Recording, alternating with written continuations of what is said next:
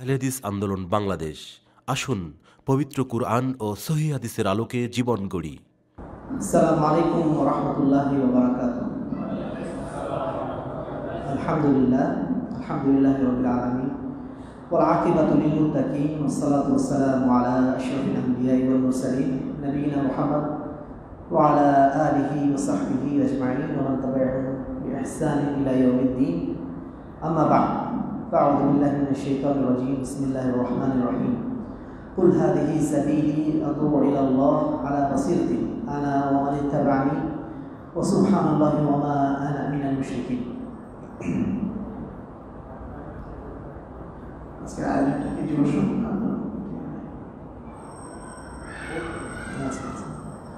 আহলেহাদিস আন্দোলন বাংলাদেশ আহলেহাদিস যুব সংঘ চট্টগ্রাম জেলা শাখা কর্তৃক আয়োজিত আজকের এই বাদ আসর তালিম বৈঠক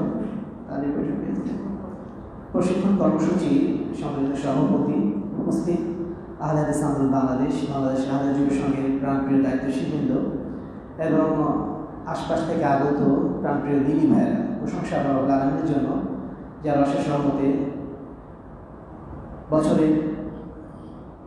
বছরের নয় মানে সপ্তাহের সর্বশ্রেষ্ঠ দিন জুমার দিনের সর্বশ্রেষ্ঠ মুহূর্ত আপনারা জানেন হয়তো বাদ আসর থেকে মাগরিব পর্যন্ত একটা সময় আছে, যে সময়টা আল্লাহ রাব্বুল আলামিন যে কোনো দোয়া আমাদের কবুল করে নিতে পারেন। রাসূল বলছেন এই সময় যদি কোনো ব্যক্তি দোয়া করে তাহলে আল্লাহ রাব্বুল আলামিন তার যে কোনো দোয়া কবুল করে নিতে পারেন। তার মানে একটা গুরুত্বপূর্ণ সময় কিন্তু আমরা এখন উপস্থিত। আলহামদুলিল্লাহ, আল্লাহ রাব্বুল আলামিন যে আমাদেরকে এই গুরুত্বপূর্ণ সময় মসজিদে বসে পবিত্র কুরআন এবং সহিহ হাদিস থেকে কিছু আলোচনা শোনার সুযোগ দিয়েছেন, এজন্য আমরা অন্তরের অন্তঃস্থল থেকে শুকরিয়া আদায় করি। আলহামদুলিল্লাহ, আমরা আরও শুকরিয়া আদায় করি এই জন্য যে আল্লাহ রাব্বুল আলামিন আমাদেরকে হেদায়েতের পথে নিয়ে এসেছেন, মানে আবর্জনার স্তূপ থেকে আমাদেরকে বাছাই করে কিছু মানুষকে সরল সঠিক স্বচ্ছ দিনের মধ্যে নিয়ে এসেছেন।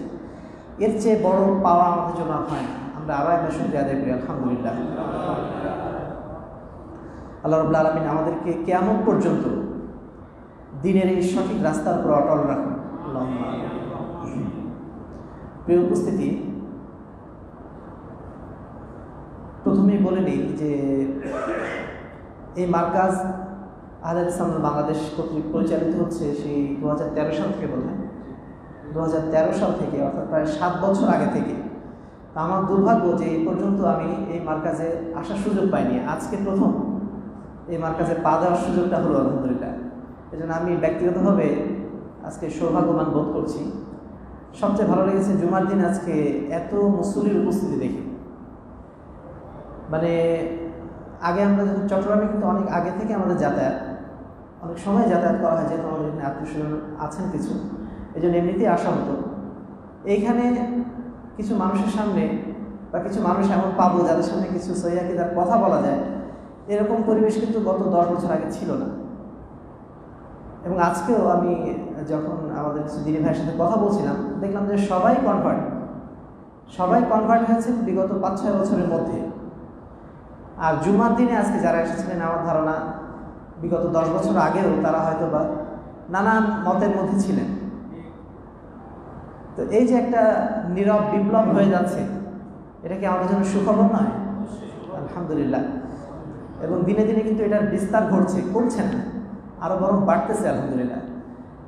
এর আগে কক্সবাজারে আমরা শুধু বেড়াতে যেতাম, ওখানে যে সহিহ আকীদার কিছু মানুষ পাবো এটা আমাদের ধারণা ছিল না 10 বছর আগে।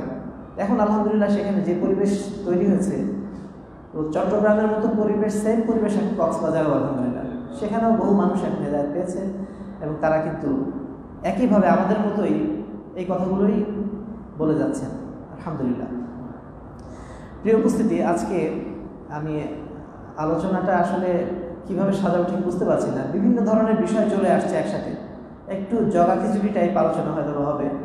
তো যদি কোনো বিষয় ছাড়া পড়ে যায় তাহলে প্রশ্ন উত্তর সেশনে ইনশাআল্লাহ সেটা আমরা পূরণ করার চেষ্টা করব। প্রথমেই বলি যে আহলেহাদিসটা আসলে কি? আহলেহাদিস কি নতুন কোনো মাযহাবের নাম, কোনো দলের নাম? আপনাদের প্রাথমিক কি ধারণা বলেন তো? আহলেহাদিস বলতে আসলে কি বোঝায়? যে কোনো একজন কি বলেন? একটা পথের নাম। আহলে হাদিস মানে একটা পথের নাম, যেই পথ আল্লাহ রাসূল সাল্লাল্লাহু আলাইহি ওয়াসাল্লাম আমাদের সামনে দেখিয়ে গিয়েছেন, উপস্থাপন করে গেছেন, এবং যেই পথ সাহাবায়ে কেরাম অনুসরণ করে গেছেন। এটা আসলে নতুন কোনো মাযহাবের নাম না, নতুন কোনো দলের নাম না, নতুন কোনো গোষ্ঠীর নাম না। এটা হচ্ছে আল্লাহ রাসূল সাল্লাল্লাহু আলাইহি ওয়াসাল্লামের দেখানো একটা পথ। আহলুল হাদিস এই শব্দটার অর্থ কি? যে কোনো একজন বলুন। হাদিসের অনুসরণকারী। আরেকজন বলেন। আরেকজন বলবেন। আপনি বলে দিলেন পবিত্র কোরআন এবং সহিহ হাদিসের নিঃশর্ত অনুসারী। এটা বললে পুরোপুরি আহলে হাদিস শব্দটার মিনিংটা আসে। যদি আপনি বলেন পবিত্র কোরআন এবং হাদিসের অনুসারী, সবাই বলবে যে আমরা পবিত্র কোরআন এবং হাদিসের অনুসারী। এমন একটা দল বাংলাদেশে পাবেন না, মুসলমানদের মধ্যে এমন কোনো গ্রুপ পাবে না যারা বলে না যে আমরা কোরআন এবং হাদিসকে মানি না। আরেকটু ভাগ যখন যাব যে কোরআন এবং সহিহ হাদিস, তখন দেখবেন আবার কিছু গ্রুপ কিন্তু এখানে বাদ পড়ে যাবে। পবিত্র কোরআন এবং সহিহ হাদিস সবাই মানে না। হাদিস বলতে যা যেখানে পাবে সব কিছুকে তারা হাদিস মনে করে নেন। হাদিসের মধ্যে যে ভাগ আছে, সহিহ যে ভাগটা আছে, এটা কিন্তু অধিকাংশ মুসলমান করেন না। তারপরে কোরআন এবং সহিহ হাদিসের পরে যে কথাটা আসছে সেটা হচ্ছে কোরআন এবং সহিহ হাদিসের নিঃশর্ত অনুসারী। এইখানে যে যারা বিভিন্ন মাযহাব মানেন, বিভিন্ন তরিকার অনুসরণ করেন, তারা কিন্তু বাদ পড়ে যাচ্ছে। কারণ তারা কোরআন এবং সহিহ হাদিসকে ততক্ষণ মানেন যতক্ষণ সেটা তাদের মাযহাবের অনুকূলে হয়, যতক্ষণ সেটা তাদের তরিকার অনুকূলে হয়, যতক্ষণ সেটা তাদের বড় হুজুরের কথা অনুযায়ী হয়। বড় হুজুর যদি বলে থাকেন তাহলে সঠিক, বড় হুজুর যদি ওটা না মানেন তাহলে আমরাও মানি না। আর পবিত্র কোরআন এবং সহিহ হাদিসের নিঃশর্ত অনুসারী মানে, যখন আপনি নিঃশর্ত অনুসারী হবেন তখন পৃথিবীর মানুষ কি বলবে এটা আপনার দেখার বিষয় না। আপনার দেখার বিষয় আল্লাহ এবং তার রাসূল কি বলেছেন।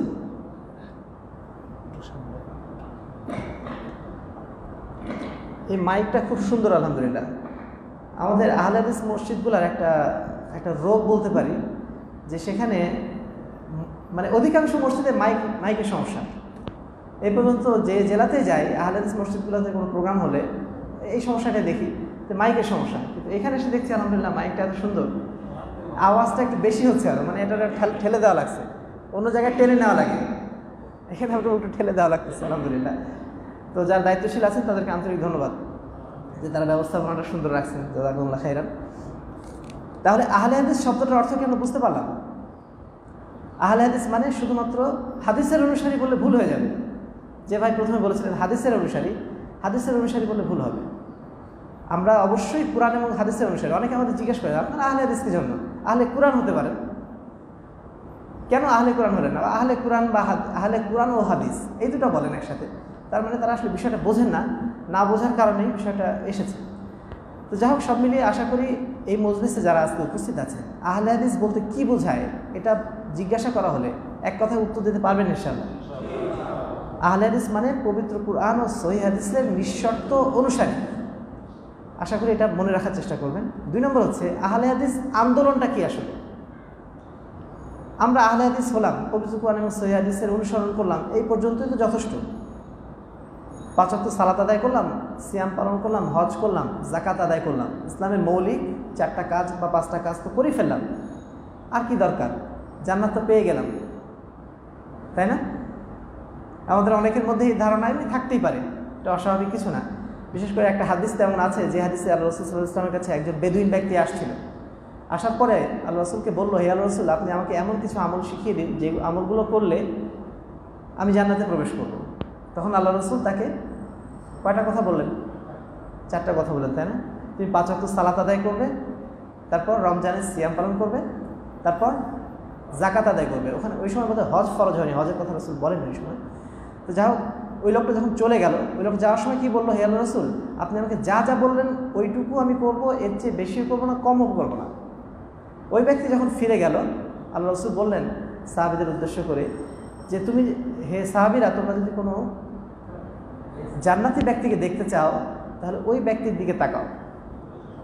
তো ওই ব্যক্তি কয়টা কাজ করেছিল? 4টা কাজ করেছিল, অর্থাৎ ইসলামের 4টা ফরজ কাজ করেই সে জান্নাত পেয়ে যাচ্ছে। এখন যদি আমাদের কোনো ভাই আমরা মনে করি যে ব্যাস এই 4টা কাজ করলেই জান্নাতে চলে গেলাম, তাহলে কি বলবেন? এক্ষেত্রে আমরা যেটা বলবো যে যদি এটাই আমরা ভেবে বসি তাহলে এই দুনিয়ায় এই সহিহ হাদিসের দাওয়াতগুলা কে দেবে?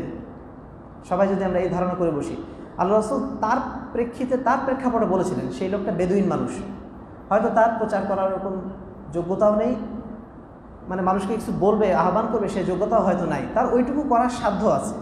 আল্লাহ রাব্বুল আলামিন কারো সাধ্যের অতিরিক্ত কোনো দায়িত্ব দেন না, যার যেটা সাধ্য নেই সেই দায়িত্ব আল্লাহ রাব্বুল আলামিন দেন না। হয়তোবা ওই বেদুইন ব্যক্তির ওইটুকুই সাধ্য ছিল, এজন্য আল্লাহ রাসূল তাকে ওইটুকুতেই বলে দিয়েছেন যে তিনি জান্নাতি। কিন্তু একজন ব্যক্তি যদি আমরা আমাদের কি বলবো শুধুমাত্র ওই 4টা ফরজ কাজ করে যদি আমরা দায়িত্ব পালন করে নিতে যাই, তাহলে এই দুনিয়ায় পবিত্র কোরআন এবং সহিহ হাদিসের এই দাওয়াত কোথাও ছড়াবে না। সৌদি আরব এখান থেকে কত দূর? সৌদি আরব বাংলাদেশ থেকে দূরত্ব হিসাব করলে প্রায় 5000 কিলোমিটার। তো দেখেন যে আজকে বাংলাদেশের মানুষ আমরা কত দূরত্বে অবস্থান করছি সৌদি আরব থেকে। আল্লাহ রাসূল সাল্লাল্লাহু আলাইহি ওয়াসাল্লাম দ্বীনকে নিয়ে এসেছিলেন কোথায়? সৌদি আরবের মাটিতে, তাই না? যদি সেইখান থেকে এই দ্বীন কোনো ব্যক্তি বা সাহাবায়ে কেরাম বা তাবেঈন ইযাম তারা যদি এই পর্যন্ত পৌঁছে না দিতেন, তাহলে আমরা কি মুসলমান হতে পারতাম? সারা বিশ্বের কোথাও কি ইসলাম প্রচার হতো? কোথাও হতো না। ইসলাম মূলত প্রচার হয়েছে কিসের মাধ্যমে? এই দাওয়াতের মাধ্যমে, তাই না? তো দাওয়াতের কাজটা আমাদের জন্য অপরিহার্য কাজ, যার যতটুকু সাধ্য আছে ততটুকু। এমন না যে আপনাকে সবাইকে আমার মুফতি হতে হবে, সবাইকে আমার মানে বিশাল কিছু হতে হবে, বিষয়টা এমন না। যার যতটুকু সাধ্য আছে ততটুকু দাওয়াত দেওয়া ফরজ।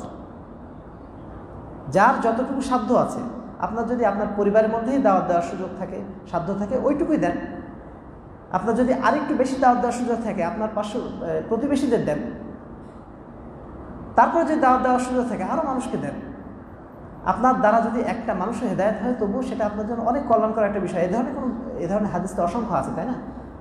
আমাদের মোহতারাম ডক্টর সাখাওয়াত হোসেন সালাতের পরে বলছিলেন বিষয়গুলো, যেটা বলছিলাম যে দাওয়াতের কাজটা আমাদের জন্য সবার অপরিহার্য একটা বিষয়।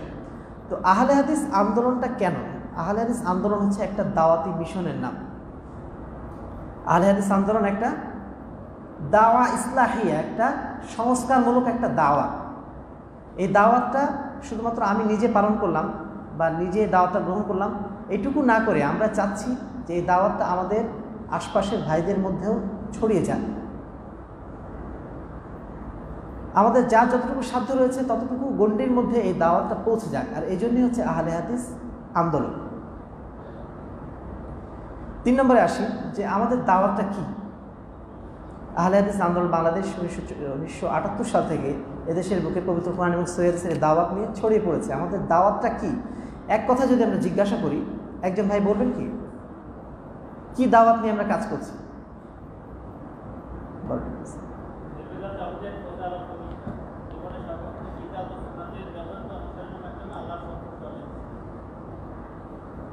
তারপর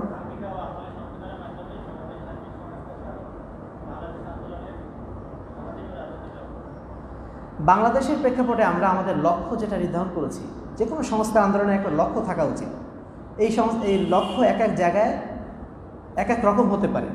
যেমন সৌদি আরবে যদি আমি দাওয়াতি কাজ এখন করি, সেখানে আমার তাওহীদের দাওয়াত দেওয়ার প্রয়োজন কিছুটা কম, সেখানে বেশি প্রয়োজন যেটা মানুষের আখলাকের দাওয়াত দেওয়াটা বেশি প্রয়োজন। কিন্তু বাংলাদেশের প্রেক্ষাপটে সবার আগে জরুরি কোনটা? তাওহীদের দাওয়াত দেওয়াটা, কারণ এখানে আর তাওহীদের কোনো অস্তিত্ব নাই। শিরকে এখানে মানুষ মনে করে তাওহীদ, তাই না? আর বেদাতকে মনে করে সুন্নাত, মানে পুরো উল্টা একটা বিষয়। এজন্য এখন আমাদের সবার আগে যে কাজটা করা দরকার সেটা হচ্ছে মানুষের আকীদার পরিবর্তন। আল্লাহ রাসূল সাল্লাল্লাহু আলাইহি ওয়াসাল্লাম যখন পৃথিবীতে এসেছিলেন দাওয়াত নিয়ে, সবার আগে কিসের দাওয়াত নিয়ে এসেছিলেন? তাওহীদের দাওয়াত নিয়ে এসেছিলেন, তাই না? সে সময় কিন্তু আরও অনেক সমস্যা ছিল মানুষের মধ্যে আচার আচরণ ঠিক ছিল না, মানুষের মধ্যে বেহায়াপনা ছিল, মানুষের মধ্যে দারিদ্র ছিল। আল্লাহ রাসূল চাইলে বলতে পারতেন যে এখনকার যে শাসকরা রয়েছে শাসকরা খারাপ, এই শাসকদের কারণে আজকে সাধারণ মানুষের কষ্ট হচ্ছে, অতএব সবার আগে শাসকদের পরিবর্তন করা দরকার, বলতে পারতেন না? অথবা আজকে আরবে অধিকাংশ মানুষ দরিদ্র, এই দারিদ্র বিমোচনের কাজটা আগে করা দরকার।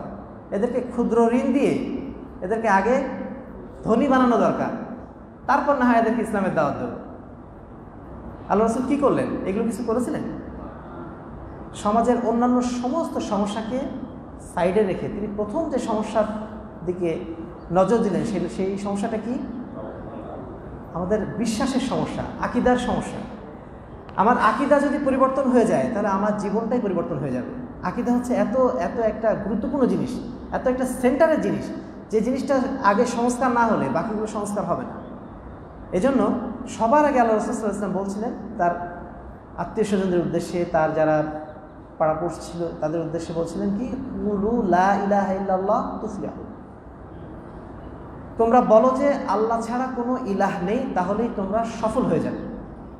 সফলতা তার মানে কোথায়? আমাদের আকীদা পরিবর্তনের মধ্যে। এজন্য আহলেহাদিস বাংলাদেশ যখন এই বাংলাদেশে তাদের দাওয়াতি মিশন, দাওয়াতি আন্দোলন বা এই সংস্কার আন্দোলন শুরু করেছে, তখন তাদের দাওয়াতি মিশনের সর্বপ্রথমে যে কাজটা নিয়ে এসেছে সেটা হচ্ছে কি, নির্ভেজাল তাওহীদের প্রচার এবং প্রতিষ্ঠা। নির্ভেজাল তাওহীদের প্রচার ও প্রতিষ্ঠা, এটা হচ্ছে, যদি আমরা আরেকটু ভাগ করে বলি যে আমরা কি চাই, কেন চাই, কিভাবে চাই। আমরা কি চাই? আমরা চাই নির্ভেজাল তাওহীদের প্রচার ও প্রতিষ্ঠা এবং জীবনের সর্বক্ষেত্রে কিতাব ও সুন্নাতের যথাযথ অনুসরণ। এই দুটো জিনিস হচ্ছে আমরা চাই মৌলিকভাবে। একটা হচ্ছে নির্ভেজাল তাওহীদের প্রচার ও প্রতিষ্ঠা, এবং দ্বিতীয় কুরআন এবং সহিহ হাদিসের যথাযথ অনুসরণ, নিজের জীবনে বাস্তবায়ন করা এবং অন্যের জীবনে বাস্তবায়ন করা। এবং এর মাধ্যমে আমরা কি চাই? আল্লাহর সন্তুষ্টি অর্জন করা। এবার কিভাবে চাই? আকীদা ও আমলের সংশোধনের মাধ্যমে সমাজের সার্বিক সংস্কার সাধন আহলেহাদিস আন্দোলনের সামাজিক ও রাজনৈতিক লক্ষ্য। আমরা চাই মানুষের আকীদা এবং আমলটা সংশোধন হয়ে যাক এবং এই সংশোধনের মাধ্যমে সমাজের একটা সার্বিক সংস্কার আসুক।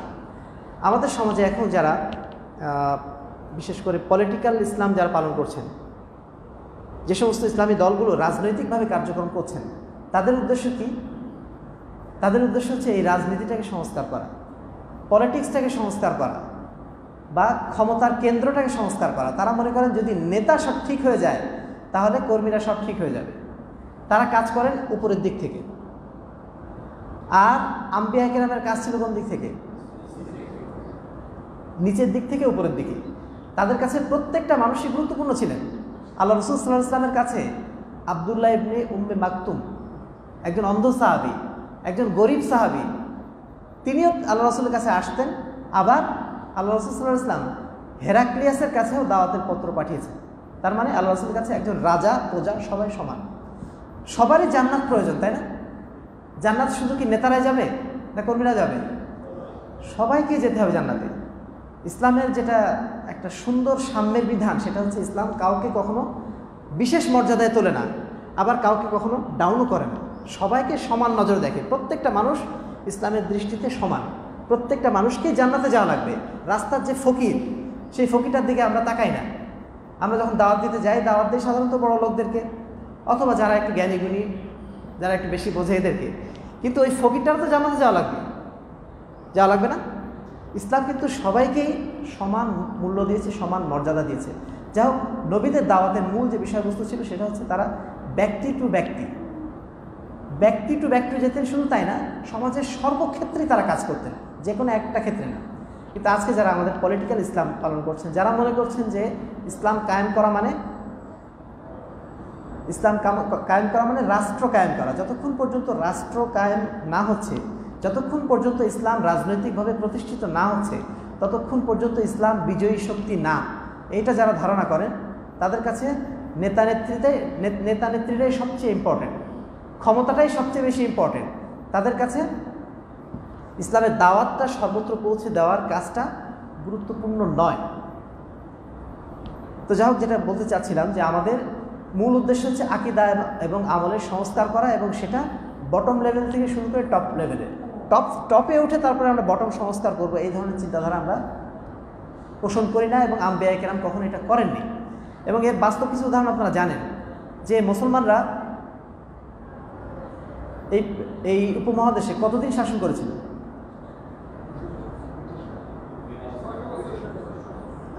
মুসলমানদের থেকে শুরু করি। মুসলমানরা কতদিন শাসন করেছিল? প্রায় 700-800 বছর, তাই না? সেই 1203 সালে যখন ইখতিয়ারউদ্দিন বখতিয়ার খিলজি আসলেন, তারপর থেকে শুরু করে ব্রিটিশরা আসলে কত সালে? 1757 সালে, তাই না? মাঝখানে প্রায় কত বছর? 5-5.5 বছর। মুসলমানরা খোদ দিল্লিতে বসে শাসন করেছে প্রায় 5.5 বছর। কিন্তু আজকে ইন্ডিয়াতে মুসলিম মেজরিটি নাকি হিন্দু মেজরিটি? হিন্দু মেজরিটি, তাই না? তাহলে রাজা যদি সংস্কার হয়, তাতে কি আপনার রাজত্বে যারা থাকে সবাই সংস্কার হয়ে যাবে? আবার দেখেন, ব্রিটিশরা এই উপমহাদেশ শাসন করেছে কত বছর? 190 বছর। কিন্তু তারা কি মানে ভারতে বলেন বা ইন্ডিয়া মানে বাংলাদেশ বা পাকিস্তান বলেন, কতজনকে তারা খ্রিস্টান বানাতে পারছে? খুব কম মানুষকে, তাই না? যারা যে আকীদায় ছিল তারা সেই আকীদাতেই আছে। আর সেখান থেকে যেটা বোঝা যায় যে পলিটিক্যাল ক্ষমতা থাকলেই আপনি যে মানুষকে পরিবর্তন করতে পারবেন, এটার সম্ভাবনা প্রায় 0%। এটার সম্ভাবনা প্রায় 0%। আপনার মূল কাজ হচ্ছে আপনার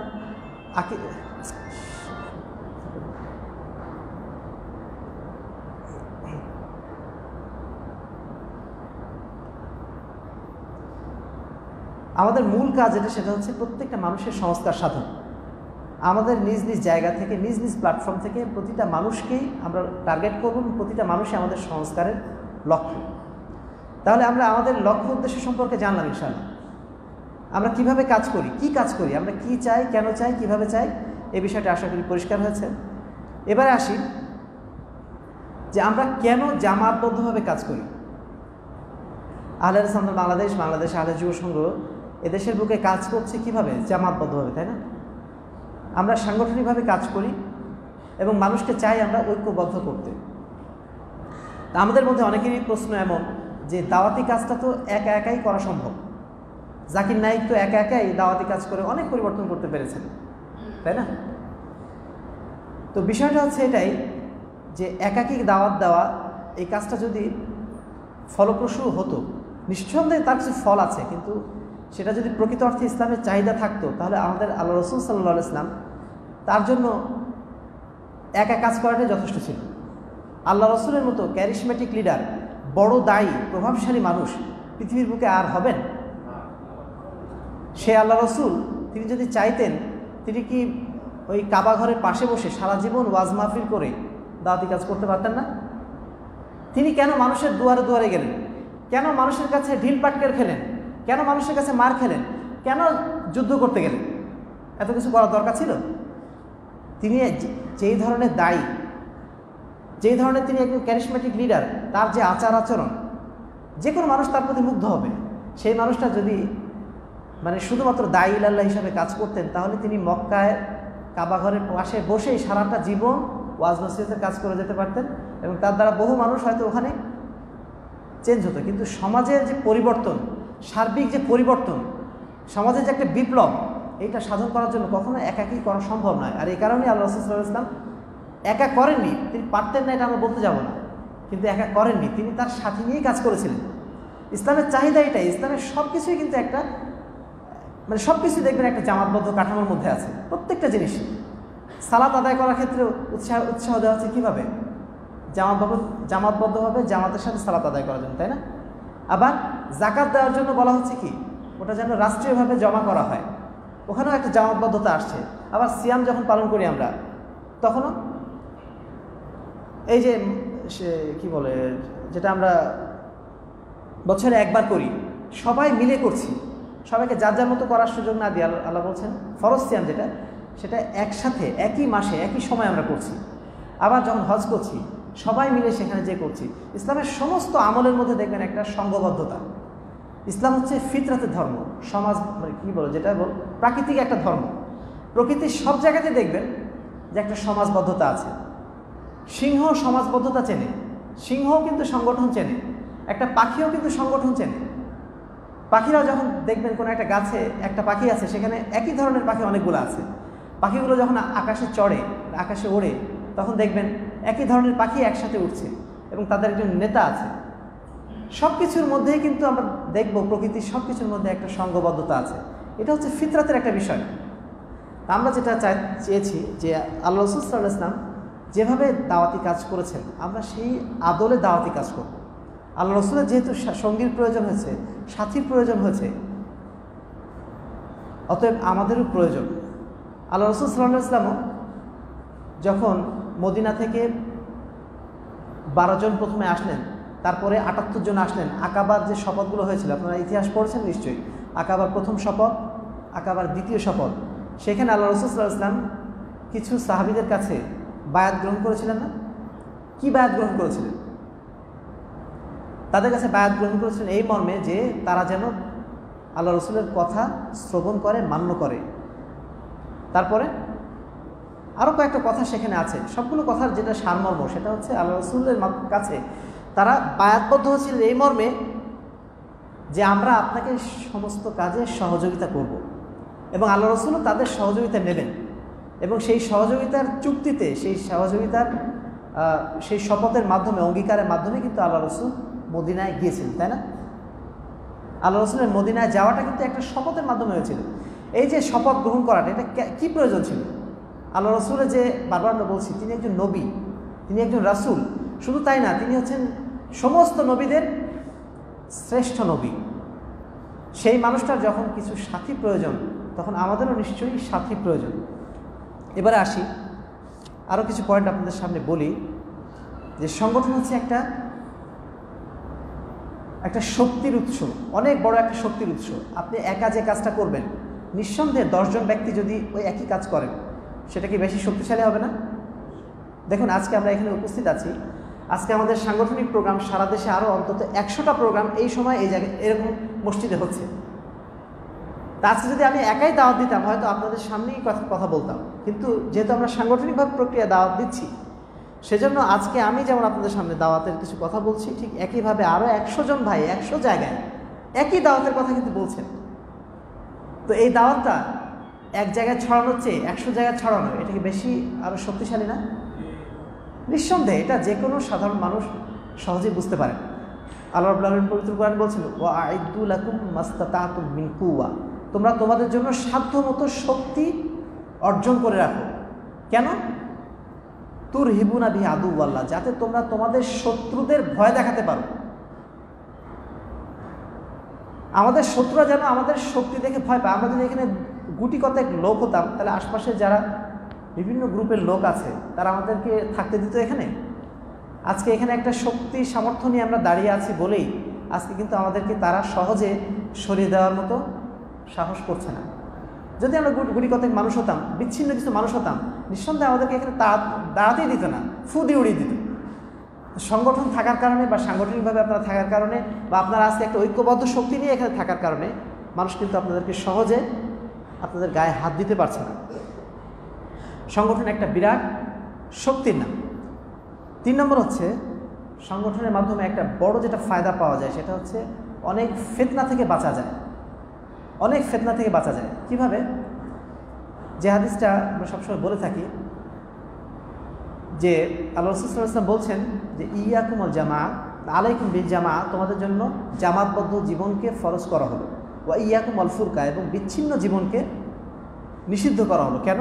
ফাইন্না শাইতান মাল ওয়াহিদ, কারণ শয়তান থাকে একজন ব্যক্তির সাথে, অহুয়া মিনাল ইসনাইন আবা, সে সবসময় 2 জন ব্যক্তি থেকে দূরে থাকে।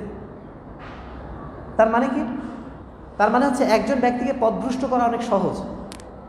আপনি হয়তো আলহামদুলিল্লাহ দিনের দাওয়াত কবুল করেছেন, আপনাকে যে কোনো সময় যে কোনোভাবে পথভ্রষ্ট করার জন্য শয়তান নানা রকম পথ ও প্রক্রিয়ায় প্রস্তুত করে রেখেছে। শয়তান চাইলে আপনাকে পথভ্রষ্ট করে ফেলতে পারবে। আমাদের অসংখ্য ভাইকে আমরা দেখেছি, তারা দিনের পথে এসেছেন, আসার কিছুদিন পরে তারা আবার সে আগের অবস্থানে চলে গেছে। এবার অনেক ভাই দেখেছি আমরা এমন যে তারা হয়তো দিনের দাওয়াত গ্রহণ করেছেন, করার পরে এমন একটা ফালতু আকীদার মধ্যে পরবর্তী ঢুকে গেছেন যেটা ইসলামের মৌলিক আকীদার সাথে যার কোনো সম্পর্ক নেই। যেমন আহলে কোরআন হয়ে গেছে, আহলে হাদিস হয়েছিলেন প্রথমে, কিন্তু একা একা থাকেন, 2-4 জন বন্ধু বান্ধবের সাথে থাকেন, কারোর সাথে কোনো সম্পর্ক নেই। আরও বেশি পড়াশোনা করতে যেয়ে তাদের এমন অবস্থা যে তারা হঠাৎ তাদের মাথায় আসলো এই যে হাদিস মানানো দরকার নেই, শুধু কোরআন মানলে যথেষ্ট। এরকম অসংখ্য ভাই কিন্তু আমরা পেয়েছি। তারপরে এমন অনেক ভাই পেয়েছি আলহামদুলিল্লাহ, তারা আকীদার দিক দিয়ে সহি, মানহাজের দিক দিয়ে সহি, কিন্তু তাদের উপার্জনটা হারাম। আমাদের এক ভাই সিঙ্গাপুরে থাকতেন, তিনি আমাদের একজন দায়িত্বশীল ছিলেন। তো ওই ভাই দায়িত্ব পালন করতে করতে একসময় দেখা গেল তিনি এমন একটা হারাম ইনকামের মধ্যে ঢুকে গেলেন, তিনি নিজেও বুঝতে পারেননি। পরবর্তীতে তিনি বুঝতে পারলেন, কিন্তু বেরিয়ে আসার কোনো সুযোগ পাচ্ছিলেন না। এই সময় সংগঠনের অন্য ভাইরা যখন বুঝতে পারলো যে এই ভাইটা হারাম ইনকামের মধ্যে জড়িয়ে পড়েছে, তখন তারা তাকে অনেক নসিহত করে সেইখান থেকে ফিরিয়ে নিয়ে আসতে সক্ষম হলো, আলহামদুলিল্লাহ। তো এটা কীভাবে সম্ভব হলো? তিনি একজন সংগঠনের দায়িত্বশীল ছিলেন, সংগঠনে তারা অসংখ্য ভাই ছিলেন। যখন তারা দেখলো যে এই ভাইটা পথভ্রষ্ট হয়ে যাচ্ছে, তখন তারা কিন্তু তাকে ধরে বেঁধে সেখান থেকে নিয়ে আসলো। কিন্তু আপনি যখন একাকী থাকবেন, আপনি যা খুশি করে যাবেন, আপনাকে কেউ আদেশও করবে না, নিষেধও করবেন না, আপনি আপনার মধ্যে চলছেন। স্বেচ্ছাচারী একটা জীবন আপনার অতিবাহিত হবে। তো সংগঠনের মধ্যে থাকলে এই স্বেচ্ছাচারী জীবনটা আপনার থাকবে না। সংগঠনের মধ্যে থাকলে আপনি একটা নিয়ম শৃঙ্খলার মধ্যে থাকবেন।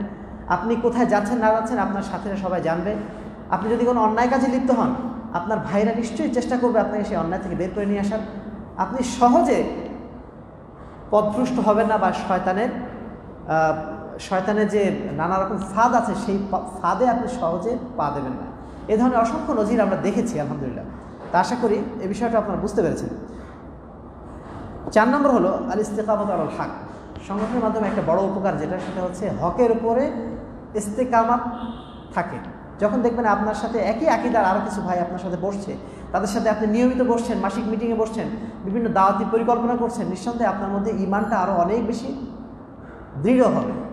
আপনি একা একা কাজ করলে, ফেসবুকে হয়তো দাওয়াতি কাজ করছেন, আপনার ঈমানটা যত না দৃঢ় হবে তার চেয়ে বেশি দৃঢ় হবে আপনি যখন আরও 10 জন ভাই নিয়ে দাওয়াতের কাজে পরিকল্পনা করবেন, দাওয়াতি সফরগুলোতে যাবেন। আপনার ভিতরে ঈমানটা নিঃসন্দেহে আগের চেয়ে অনেক বেশি বাড়বে। এটা একটা প্র্যাকটিক্যাল বিষয়। যারা আপনার দাওয়াতি কাজে অংশগ্রহণ করেছেন তারা আপনার বিষয়টা অবশ্যই জানেন। আমি কথা দীর্ঘ করছি না, সময় শেষের দিকে। 5 নম্বর হচ্ছে, অথবা এখানে একটা হাদিস একটু উল্লেখ করে দিতে চাই। আল্লাহ রাসূল সাল্লাল্লাহু আলাইহি ওয়াসাল্লাম বলছেন, সালাসাতুল লা ইউগাল্লু আলাইহিন্না কলবু মুসলিমিন। 3টা বিষয় আছে, যে 3টা বিষয়ে মুমিনের হৃদয় কখনো প্রতারিত হয় না। 1 নম্বর বিষয় হচ্ছে আল ইখলাস। কোনো কাজ যখন সে ইখলাসের সাথে করে, শুধুমাত্র আল্লাহর উদ্দেশ্যে করে, তখন সে কখনো প্রতারিত হয় না, অর্থাৎ ওই আমলটা তার আল্লাহর কাছে অবশ্যই কবুল হয়ে যায়। 2 নম্বর হচ্ছে লুজুমুল জামাত। 2 নম্বর হচ্ছে মুনাসাহাতুল গুলাত। যারা নেতাদের জন্য অথবা শাসকদের জন্য দোয়া করে, শাসকদের কল্যাণের জন্য যারা দোয়া করে, তাদের সেই দোয়াটা কখনো ব্যর্থ হয় না, বা তাদের জন্য দোয়া করার কারণে সে কখনো প্রতারিত হয় না। 3 নম্বর হচ্ছে লুজুমুল জামা। যে ব্যক্তি জামাতবদ্ধ জীবন যাপন করে বা জামাতের সাথে থাকে, সেই ব্যক্তির অন্তরও কখনো প্রতারিত হয় না। তারপরে আল্লাহ রাসূল হাদিসের শেষ অংশে বলছেন, লিআন্না, হাদিসের ভাষাটা ঠিক মনে পড়ছে না, মানে অনুবাদ হচ্ছে এমন যে জামাতের যারা ভাই, তাদের দোয়া তার পিছনে সবসময় থাকে। ধরুন আজকে আমরা সংগঠনের ভাইদের নিয়ে প্রোগ্রাম করছি, আজকে যখন দোয়া করছি আমরা আমাদের সংগঠনের প্রত্যেক ভাইয়ের জন্য কিন্তু দোয়া করছি, তাই না? সংগঠনের সঙ্গে যারা জড়িত প্রত্যেকে কিন্তু আমার দোয়াটা পেয়ে যাচ্ছে। আমরা প্রত্যেকেই যখন পরস্পরের জন্য দোয়া করি, সংগঠনের প্রত্যেকের জন্য কিন্তু সেই দোয়াটা, মানে কি বলবো, তার অজান্তেই, আমার অজান্তেই কিন্তু তার কাছে পৌঁছে যায় বা আমার কাছে পৌঁছে যায়। তার রাসূল বলছেন যে লুজুমুল জামা, অর্থাৎ জামাতবদ্ধ যে থাকে, তার অন্তর কখনো প্রতারিত হয় না। কেননা জামাতের ব্যক্তি যারা রয়েছেন, জামাতের সাথে সংশ্লিষ্ট যারা রয়েছেন, তাদের দোয়া সবসময় তার পিছনে থাকে। 5 নম্বর বিষয় হচ্ছে, সংগঠন হচ্ছে একটা উন্মুক্ত বিশ্ববিদ্যালয়। আমরা সবসময় এই কথাটা বলি যে সংগঠন হচ্ছে একটা উন্মুক্ত বিশ্ববিদ্যালয় বা উন্মুক্ত একটা মাদ্রাসা। এটা একটা উন্মুক্ত শিক্ষা কেন্দ্র। হয়তো আমরা অনেকে ছাত্র জীবনে মাদ্রাসায় পড়ার সুযোগ পাই নাই, বা দিন সম্পর্কে তেমন কিছু জানার সুযোগ পাইনি। যখন আমি সংগঠনে আসছি, নিয়মিত সংগঠনে কিছু কারিকুলাম আছে। আমাদের কারিকুলামটা কি? আমরা তাবলিগের কাজ করি, তারপর তানজিম, সাংগঠনিকভাবে মানুষকে ঐক্যবদ্ধ করার চেষ্টা করি। 3 নম্বর তারবিয়াত, প্রশিক্ষণ দেই। আর 4 নম্বর তাজদিদে মিল্লাত। এটা একটা কারিকুলাম। এই কারিকুলামে যখন কোনো ব্যক্তি নিয়মিত অংশগ্রহণ করছে, তখন নিঃসন্দেহে তার মধ্যে একটা মানে কি বলবো, দিন সম্পর্কে যেমন এলেম অর্জিত হচ্ছে, তেমনি সে দায়ীর আল্লাহ হিসাবে কিন্তু গড়ে উঠছে। একটু আগেই বলছিলাম আমাদের ভাইদেরকে, আমি দাওয়াতি কাজে যখন বিভিন্ন দেশে যাওয়া হয়, সৌদি আরবে বা সিঙ্গাপুরে যখন আমরা গিয়েছি, দেখেছি সেখানে যারা দাওয়াতের ময়দানে আছেন তাদের অধিকাংশই তারা কখনো দিন এলেমের চর্চা শুরুতে করেন নাই, তারা মাদ্রাসায় কখনো পড়াশুনো করেন নাই, কিন্তু আলহামদুলিল্লাহ তারা আজকে দাঈ-ইলাল্লাহ হিসাবে গড়ে উঠেছেন। কিভাবে? সংগঠনের এই কারিকুলামগুলোর অধীনে আসার কারণে, নিয়মিত তারা সংগঠনের বৈঠকে বসার কারণে তারা আলহামদুলিল্লাহ দাওয়াতি মেহনতের এই সিলসিলাগুলো তারা বুঝতে পেরেছেন। কিভাবে একটা মানুষকে দাওয়াত দিতে হয়, কিভাবে মানুষের মধ্যে মানুষকে কনভিন্স করতে হয়, কিভাবে সমাজ সংস্কার করতে হয়, এই বিষয়গুলো তাদের মধ্যে আস্তে আস্তে যখন ঢুকে গেছে, আলহামদুলিল্লাহ তারা যখন দেশের বাইরে থাকছেন তখন সেখানে দাওয়াতি কাজ করছেন, দেশের মধ্যে যখন আসছেন দাওয়াতি কাজ করছেন। এই যে একটা তাদের যে মানে কি বলবো দাওয়াতি চর্চা তৈরি হচ্ছে, এটা কে সৃষ্টি করে দিল? সংগঠনের এই নিয়মিত কারিকুলামগুলো ফলো করার কারণে। আমি গত ডিসেম্বরে পাকিস্তানে একটা সেমিনারে গিয়েছিলাম। সেমিনারে আমার মূল আলোচনার বিষয় ছিল এটাই, যে আমাদের সংগঠনের যে 4টি কারিকুলাম, তাবলিগ, তানজিম, তারবিয়াত, তাজদিদে মিল্লাত, এই 4টা কারিকুলামের মাধ্যমে কিভাবে সমাজের সংস্কার সাধিত হচ্ছে, এটাই ছিল আমার মূল টপিক। তো সেখানে অনেক মানুষ আমাকে পরে এসে জানতে চেয়েছিলেন যে এই টপিকগুলো সম্পর্কে বা এই কারিকুলামগুলো সম্পর্কে বা কতটা এটা সাকসেসফুল হচ্ছে। আলহামদুলিল্লাহ দেশের যেখানে আমরা গিয়েছি সেখানে আমরা দেখেছি অসংখ্য আমাদের তরুণ এবং যুবক ভাইরা আলহামদুলিল্লাহ তারা কিন্তু দাঈ-ইলাল্লাহ হিসাবে গড়ে উঠছেন সংগঠনের ছায়াতলে থাকার কারণে, সংগঠনের প্রশিক্ষণগুলো পাওয়ার কারণে। তো আশা করি যে সংগঠনের যে গুরুত্বটা আমরা কিছুটা হলেও বুঝতে পেরেছি, আশা করি বোঝা গেছে তো ইনশাআল্লাহ। এখন কিছু আপনাদের এ বিষয়ে প্রশ্ন থাকতে পারে, আরও কিছু প্রশ্ন থাকতে পারে। হয়তো আমাদের কিছু আলেম ওলামা তারা বিষয়টাকে অন্যভাবে দেখেন। তারা বলছেন যে সংগঠন করলে একটা দলীয় সংকীর্ণতা তৈরি হয় বা নিজেদের মধ্যে হিংসা বিদ্বেষ তৈরি হয়। আসলে এই দায়ভারটা কার? এই দায়ভারটা কি সংগঠনের নাকি আমাদের ব্যক্তিদের? কোনো সংগঠন বা আমরা বিশেষ করে আমরা এটুকু বলতে পারি, আহলে হাদিস বাংলাদেশ আহলে যুব সংঘ, আমরা কখনো এটা বলি না যে আহলে হাদিস আন্দোলন বাংলাদেশের অধীনে যারা নেই তারা সবাই বাতিল, এই কথা কখনো বলি আমরা? আমরা একটা কারিকুলাম ফলো করছি, তার মানে ধরে নেন একটা মাদ্রাসা, বাংলাদেশে অসংখ্য মাদ্রাসা আছে না? বাংলাদেশের মাদ্রাসা কতগুলা? অসংখ্য, হাজার হাজার। সংগঠন হচ্ছে এমন একটা মাদ্রাসার মতো। সংগঠন মানে এটা না, হকটা হচ্ছে সংগঠনের মধ্যেই মানে নিহিত, বাকি সবার মধ্যে বাতিল, সবাই বাতিল, এই ধরনের কোনো চিন্তাধারা আমরা কি পোষণ করেছি? কখনোই না। আমরা সংগঠনের বাইরে যে সমস্ত ভাইরা রয়েছে কখনো তাদেরকে বলি না যে তারা বাতিল। তবে হ্যাঁ, আমরা সব সংগঠনের ভাইদেরকে সবসময় আমাদের প্রোগ্রামগুলোতে ডাকতে পারি না। কেন ডাকতে পারি না? এই জন্য ডাকতে পারি না যে আমরা পুরোপুরি সেফ লাইনে থাকতে চাই। দেখা গেল আমরা অন্য সংগঠনের কোনো ভাইকে নিয়ে আসলাম, তাদের আকীদা আলহামদুলিল্লাহ ঠিক আছে, কিন্তু মানহাজের ক্ষেত্রে কোনো গড়বড় হয়তো থাকতে পারে। হয়তো এসে তারা বলে দিলেন যে আমাদেরকে শুধুমাত্র সাংগঠনিক কাজ করলে হবে না, আমাদেরকে পলিটিক্স করতে হবে, রাজনীতিতে ইসলাম নিয়ে যেতে হবে। যদি এই কথাটা বলে বসেন, আমরা কি তাকে বাধা দিতে পারবো? অন্য কোনো আকীদার মানুষ, অন্য কোনো সংগঠনের মানুষ হোক বা যে কোনো মানুষ হোক, যারা আমাদের সংগঠনের বহির্ভূত, যারা সংগঠনের আমাদের লক্ষ্য উদ্দেশ্যগুলো বা আমাদের কারিকুলামটা জানেন না, তারা এসে যদি এই ধরনের কোনো কথা বলে ফেলেন যে আমাদেরকে জিহাদ করতে হবে, সরকারের বিরুদ্ধে এখন জিহাদ করাটা আমাদের জন্য অত্যন্ত জরুরি, এই ধরনের যদি কোনো কথা বলে বসেন, আমরা কি তাকে বাধা দিতে পারবো না। কিন্তু আমাদের সংগঠনের এক ভাই যদি এসে এই কথা বলে, নিঃসন্দেহে আমরা তাকে ধরতে পারবো, তুমি এই কথা কোথায় পেলে? আমাদের কারিকুলাম বা আমরা তো তোমাদেরকে এই ধরনের কথা শিখাই না। এই কারণে হয়তো আমরা অনেক সময় আমাদের বাইরের যারা ভাইরা রয়েছেন অনেক সময় তাদেরকে আমরা ডাকতে পারি না, কারণ আমরা একটু সেফ লাইনে থাকতে চাই। আমাদের আহলে হাদিস বাংলাদেশের যে জাতীয় তাবলিগি ইজতেমা হয়, আপনারা অনেকে গিয়েছেন বোধহয় সেখানে, তাই না? সেখানে মূলত আমাদের সংগঠনের কেন্দ্রিক যারা ওলামায়ে কেরাম তাদেরকে আমরা আহ্বান করি, বাইরের ওলামায়ে কেরাম যারা আছেন তাদেরকেও আমরা আহ্বান করি, কিন্তু একটু মেপে চোখে। সবাইকে আমভাবে আমরা দাওয়াত দিতে পারি না, এই কারণেই যে সবার সম্পর্কে তো আমি পরিষ্কার জানি না।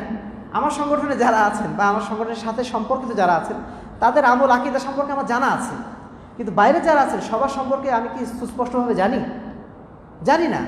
আর এই কারণেই হয়তোবা সবসময় আমরা ডাকতে পারি না, কিন্তু এটার অর্থেই না যে তাদেরকে আমরা বাতিল মনে করি। আমরা আশা করি সবার প্রতি আমাদের সুধারণা আছে যে তারা আশা করি সৎ পথে আছেন, বিশেষ করে সহিহ আকীদার আলেম হিসেবে যারা বাংলাদেশে এখন পরিচিত, তাদের সবাইকে আমরা সম্মান করি, সবাইকে আমরা শ্রদ্ধা করি। এবং তারা যে দাওয়াতি খেদমতগুলো করে যাচ্ছেন সেটা আমরা স্বীকৃতি দিই। তাদের দাওয়াতি কাজগুলোর কারণে আমাদের দাওয়াতি কাজটা অনেক সহজ হয়ে যাচ্ছে। কিন্তু তার অর্থ এই না যে আমরা তাদের সম্পর্কে পুরোপুরি সব কিছু জানি। তো আমরা এই কারণে অনেক সময় হয়তো তাদেরকে দাওয়াত দিতে পারি না, কিন্তু এটার অর্থ এই না যে আমরা সাংগঠনিক একটা সংকীর্ণতার বশত তাকে ডাকি না বা হিংসা বিদ্বেষ বশত তাদেরকে ডাকছি না, এই কথাটা মাথায় আনা যাবে না। আমরা প্রত্যেকেই বরং এটুকু বলবো যে তাআওয়ানু আলাল বিররি ওয়াত তাকওয়া, প্রত্যেকের ভালো কাজকে আমরা স্বীকৃতি দেব, প্রত্যেকের ভালো কাজকে আমরা সাধ্যমতো সহযোগিতা করব। ওয়ালা তাআওয়ানু আলাল ইসমি ওয়াল উদওয়ান, তবে কারোর মধ্যে যদি কোনো বাতিল আকীদা থেকে থাকে নিঃসন্দেহে আমরা সেই বিষয়ে আমরা তাকে স্বীকৃতি দেব না বা তাকে আমরা সহযোগিতা করব না। তাহলে অন্য যারা মুসলমান ভাই রয়েছেন, অন্য যারা সহিহ আকীদার ভাই রয়েছেন, অন্য যারা আহলে হাদিস সংগঠনের ভাই রয়েছেন, তাদের সাথে আমাদের সম্পর্কের ভিত্তিটা কি? তাআওয়ানু আলাল বিররি ওয়াত তাকওয়া, পরস্পরের ভালো কাজগুলোকে আমরা সহযোগিতা করব। মনে থাকবে তো ইনশাআল্লাহ? আমরা যেন কেউ পরস্পরের প্রতি হিংসা না করি। কারণ যদি ভুল থাকে ভুলটা আমরা ধরে দেবো, কিন্তু হিংসা যেন না করি বা আমার সংগঠনে নেই বলে তাকে আমরা বাতিল মনে করি, এটা যেন না হয়। এবারে আসি, এ বিষয়ে যদি আরও কোনো যদি প্রশ্ন থাকে তাহলে অবশ্যই সেই প্রশ্নগুলো করবেন। অনেকের মধ্যে প্রশ্ন আছে আমরা বায়আত কেন করি, তাই না? অনেকের মধ্যে, বিশেষ করে আমাদের যারা পক্ষের ওলামায়ে কেরাম না, বেশ কিছু ওলামায়ে কেরাম যারা আহলে হাদিস কিন্তু আমাদের মানে বিষোদাগার করেন বলতেই হচ্ছে, তারা আমাদেরকে একটা পয়েন্টে আটকানোর চেষ্টা করেন। সেটা হচ্ছে আমাদের সংগঠনে বায়াতের একটা নিয়ম আছে, তাই না? একটা শপথের নিয়ম আছে। আসলে বায়াত হচ্ছে ইসলামী সংস্কৃতির একটা গুরুত্বপূর্ণ একটা অংশ। ইসলামের আগে বায়াত বলে কোনো শব্দ পৃথিবীতে ছিল না।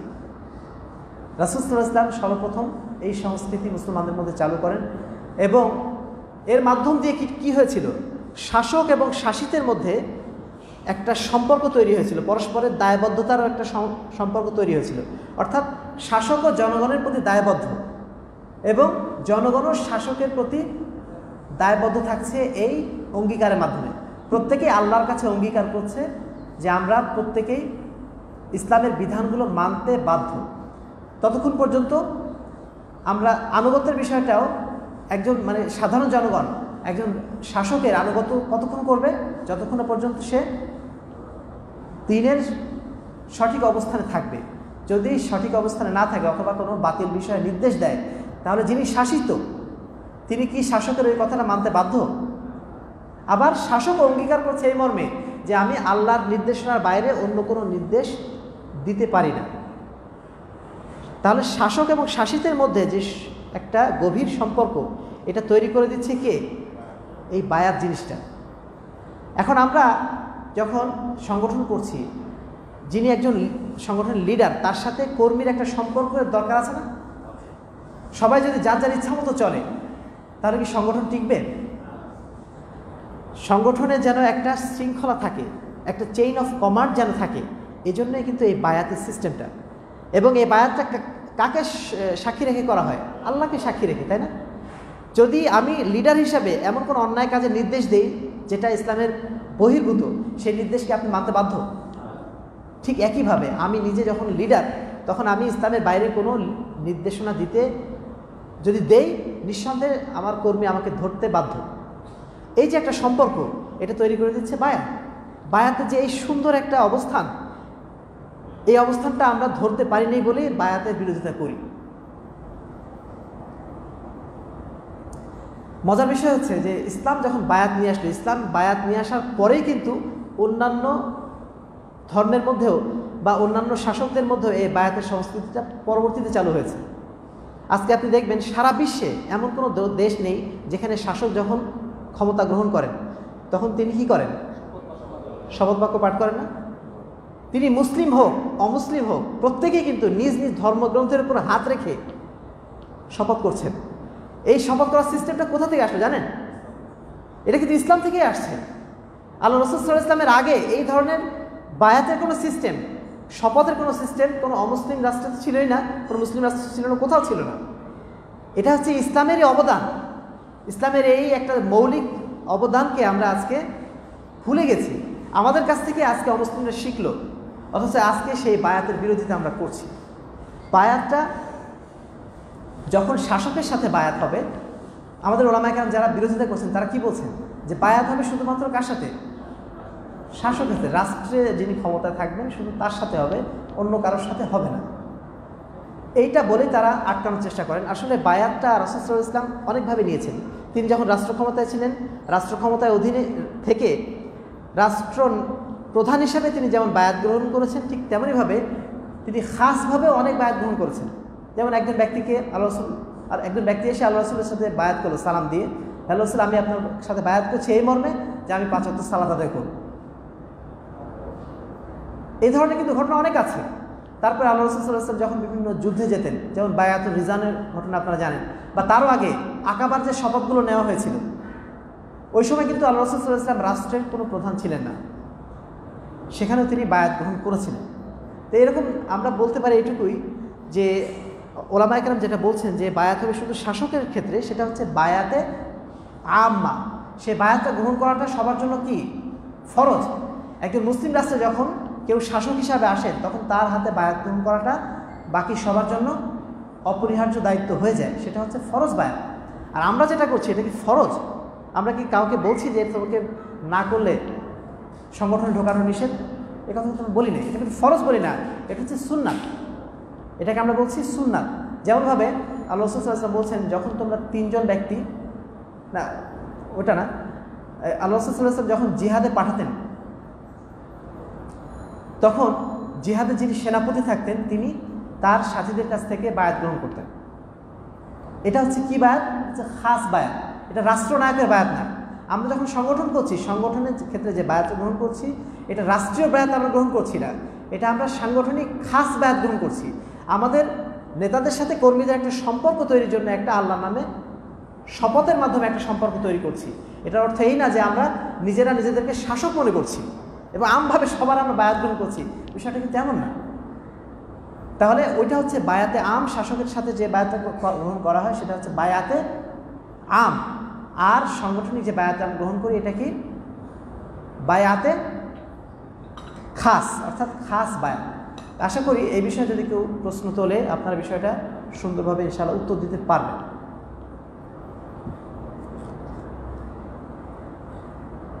এবার আসি কিছু সমস্যা নিয়ে। আমাদের মধ্যে বিশেষ করে যারা আমরা সহিহ আকীদার ভাই নতুন আসছি, তাদের মধ্যে একটা বড় সমস্যা আমরা দেখছি 3টা ক্ষেত্রে মূলত। প্রথম বিষয়টা আমি অলরেডি বলে ফেলেছি যে আমাদের ভাইরা সংগঠন করাটাকে ভয় পাচ্ছেন, সংগঠন করতে ভয় পাচ্ছেন। সংগঠন করা মানে মনে করছেন একটা সংকীর্ণতার মধ্যে ঢুকে যাওয়া। নিঃসন্দেহে এটা একটা ভুল ধারণা, যেটা আমরা ইতিপূর্বে বলেছি। 2 নম্বর হচ্ছে যে আমাদের অনেক ভাই তারা নিজেদেরকে আহলে হাদিস বলার থেকে দূরে থাকছেন। তারা মনে করছেন আহলে হাদিস বললে আমরা আর একটা দলের মধ্যে ঢুকে গেলাম। এরকম অনেকে আছেন না? তারা কি পরিচয় দেন? সহিহ আকীদা পরিচয় দেন, মুসলিম পরিচয় দেন, নানা রকম পরিচয় দেন। এটা মূলত বাংলাদেশে কিন্তু এ ধরনের বিষয় ছিল না। এর আগে অনেক আগে একটা দল ছিল যাদের নাম হচ্ছে জামায়াতুল মুসলিমিন। নাম শুনেছেন আপনারা? একটা দল ছিল জামায়াতুল মুসলিমিন, যাদের উৎপত্তি হচ্ছে পাকিস্তানের করাচিতে। সেখানে মাসুদ আজহার নামে এক ব্যক্তি আছেন। তিনি প্রথম এই জিনিসটা আবিষ্কার করেছিলেন যে মুসলমানরা যদি মুসলমান নাম না নিয়ে অন্য কোনো নাম নেয় তাহলে তারা ইসলামের বাইরে চলে যাবে। কেননা আল্লাহ রাব্বুল আলামিন পবিত্র কোরআনে কি বলেছেন? হুয়া সাম্মাকুমুল মুসলিমিন, যে তিনি তোমাদেরকে মুসলমান হিসাবে নামকরণ করেছেন। অতএব যদি কেউ মুসলমান বাদ দিয়ে অন্য কোনো নাম গ্রহণ করে বা মুসলমানের সাথে আরও কোনো নাম গ্রহণ করে তাহলে সে পথভ্রষ্ট হয়ে যাবে।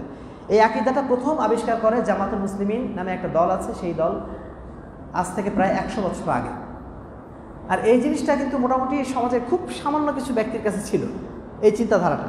কিন্তু এখন এই জিনিসটা আমাদের বিশেষ করে আহলে হাদিস ভাইদের মধ্যে, নতুন যারা আহলে হাদিস হচ্ছে তাদের মধ্যে এই জিনিসটা বেশ ভালো একটা প্রচার পেয়ে গেছে। কী কারণে জানেন? ডাক্তার জাকির নায়েক 2006 সালে একটা বক্তব্যে এই ধরনের কিছু চিন্তা চেতনা প্রকাশ করেছিলেন যে আমরা মুসলিম, যদি আহলে হাদিস হই তাহলে এই হবে, যদি এই হই তাহলে তাই হবে। এই ধরনের কিছু বিষয় তিনি নিয়ে এসেছিলেন।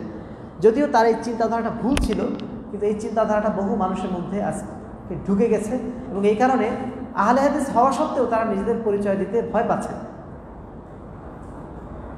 আজকে জুমার সময় আলোচনায় কিন্তু এই বিষয়টা বলেছিলাম কিছুটা হলেও, যে আহলে হাদিস শব্দটা নতুন কোনো আবিষ্কার না, এটা সেই সাহাবায়ে কেরামের যুগ থেকে, তাবেঈন ইকরামের যুগ থেকে কিন্তু চলে আসছে।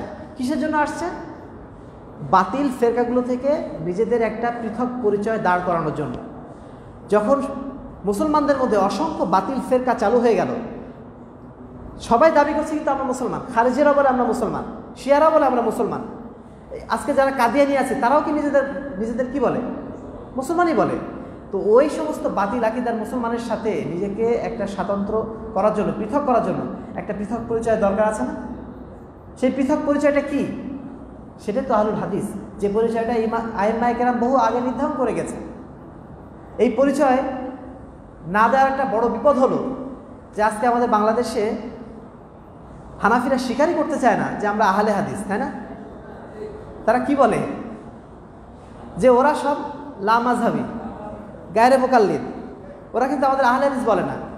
কারণ তারা জানে আহলে হাদিস নামে একটা সম্প্রদায় বা একটা মানে আহলে সুন্নাত ওয়াল জামাতের আরেকটা নাম যে আহলে হাদিস, এটা কিন্তু তারা গোপনে জানে।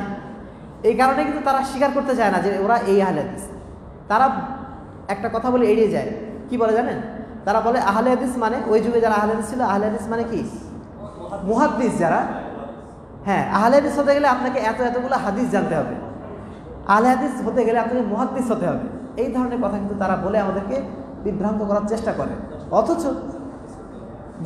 অথচ আইম্মায়ে কেরাম তারা যে হাদিসগুলোতে যেখানে বলেছেন, যে ইমাম আহমদ বিন হাম্বল নিজেই বলছেন যে ওই হাদিসের ব্যাখ্যায় যে লা তাযালু তায়ফাতুম মিন উম্মতি, আমার উম্মতের মধ্যে একটা দল সবসময় হকের উপর টিকে থাকবে, কখনো পরাজিত হবে না বাতিলের মোকাবেলায় কিয়ামত পর্যন্ত। সেই দলটির পরিচয় দিতে যে তিনি কি বলছেন? হুম ইল্লাম ইয়াকুনু আহলাল হাদিস, তারা যদি আহলে হাদিস না হয় তাহলে আমরা জানি না যে তারা কারা। এখন আপনারাই বিবেচনা করুন যে আল্লাহ রাসূল সাল্লাল্লাহু আলাইহি ওয়াসাল্লাম যাদেরকে বলছেন ফেরকায়ে নাজিয়া, মুক্তিপ্রাপ্ত দল, তো তারা যদি শুধু মুহাদ্দিসরাই মুক্তিপ্রাপ্ত হয় তাহলে বাকি সাধারণ মানুষদের অবস্থা কি হবে? তারা কি সব জাহান্নামে চলে যাবে?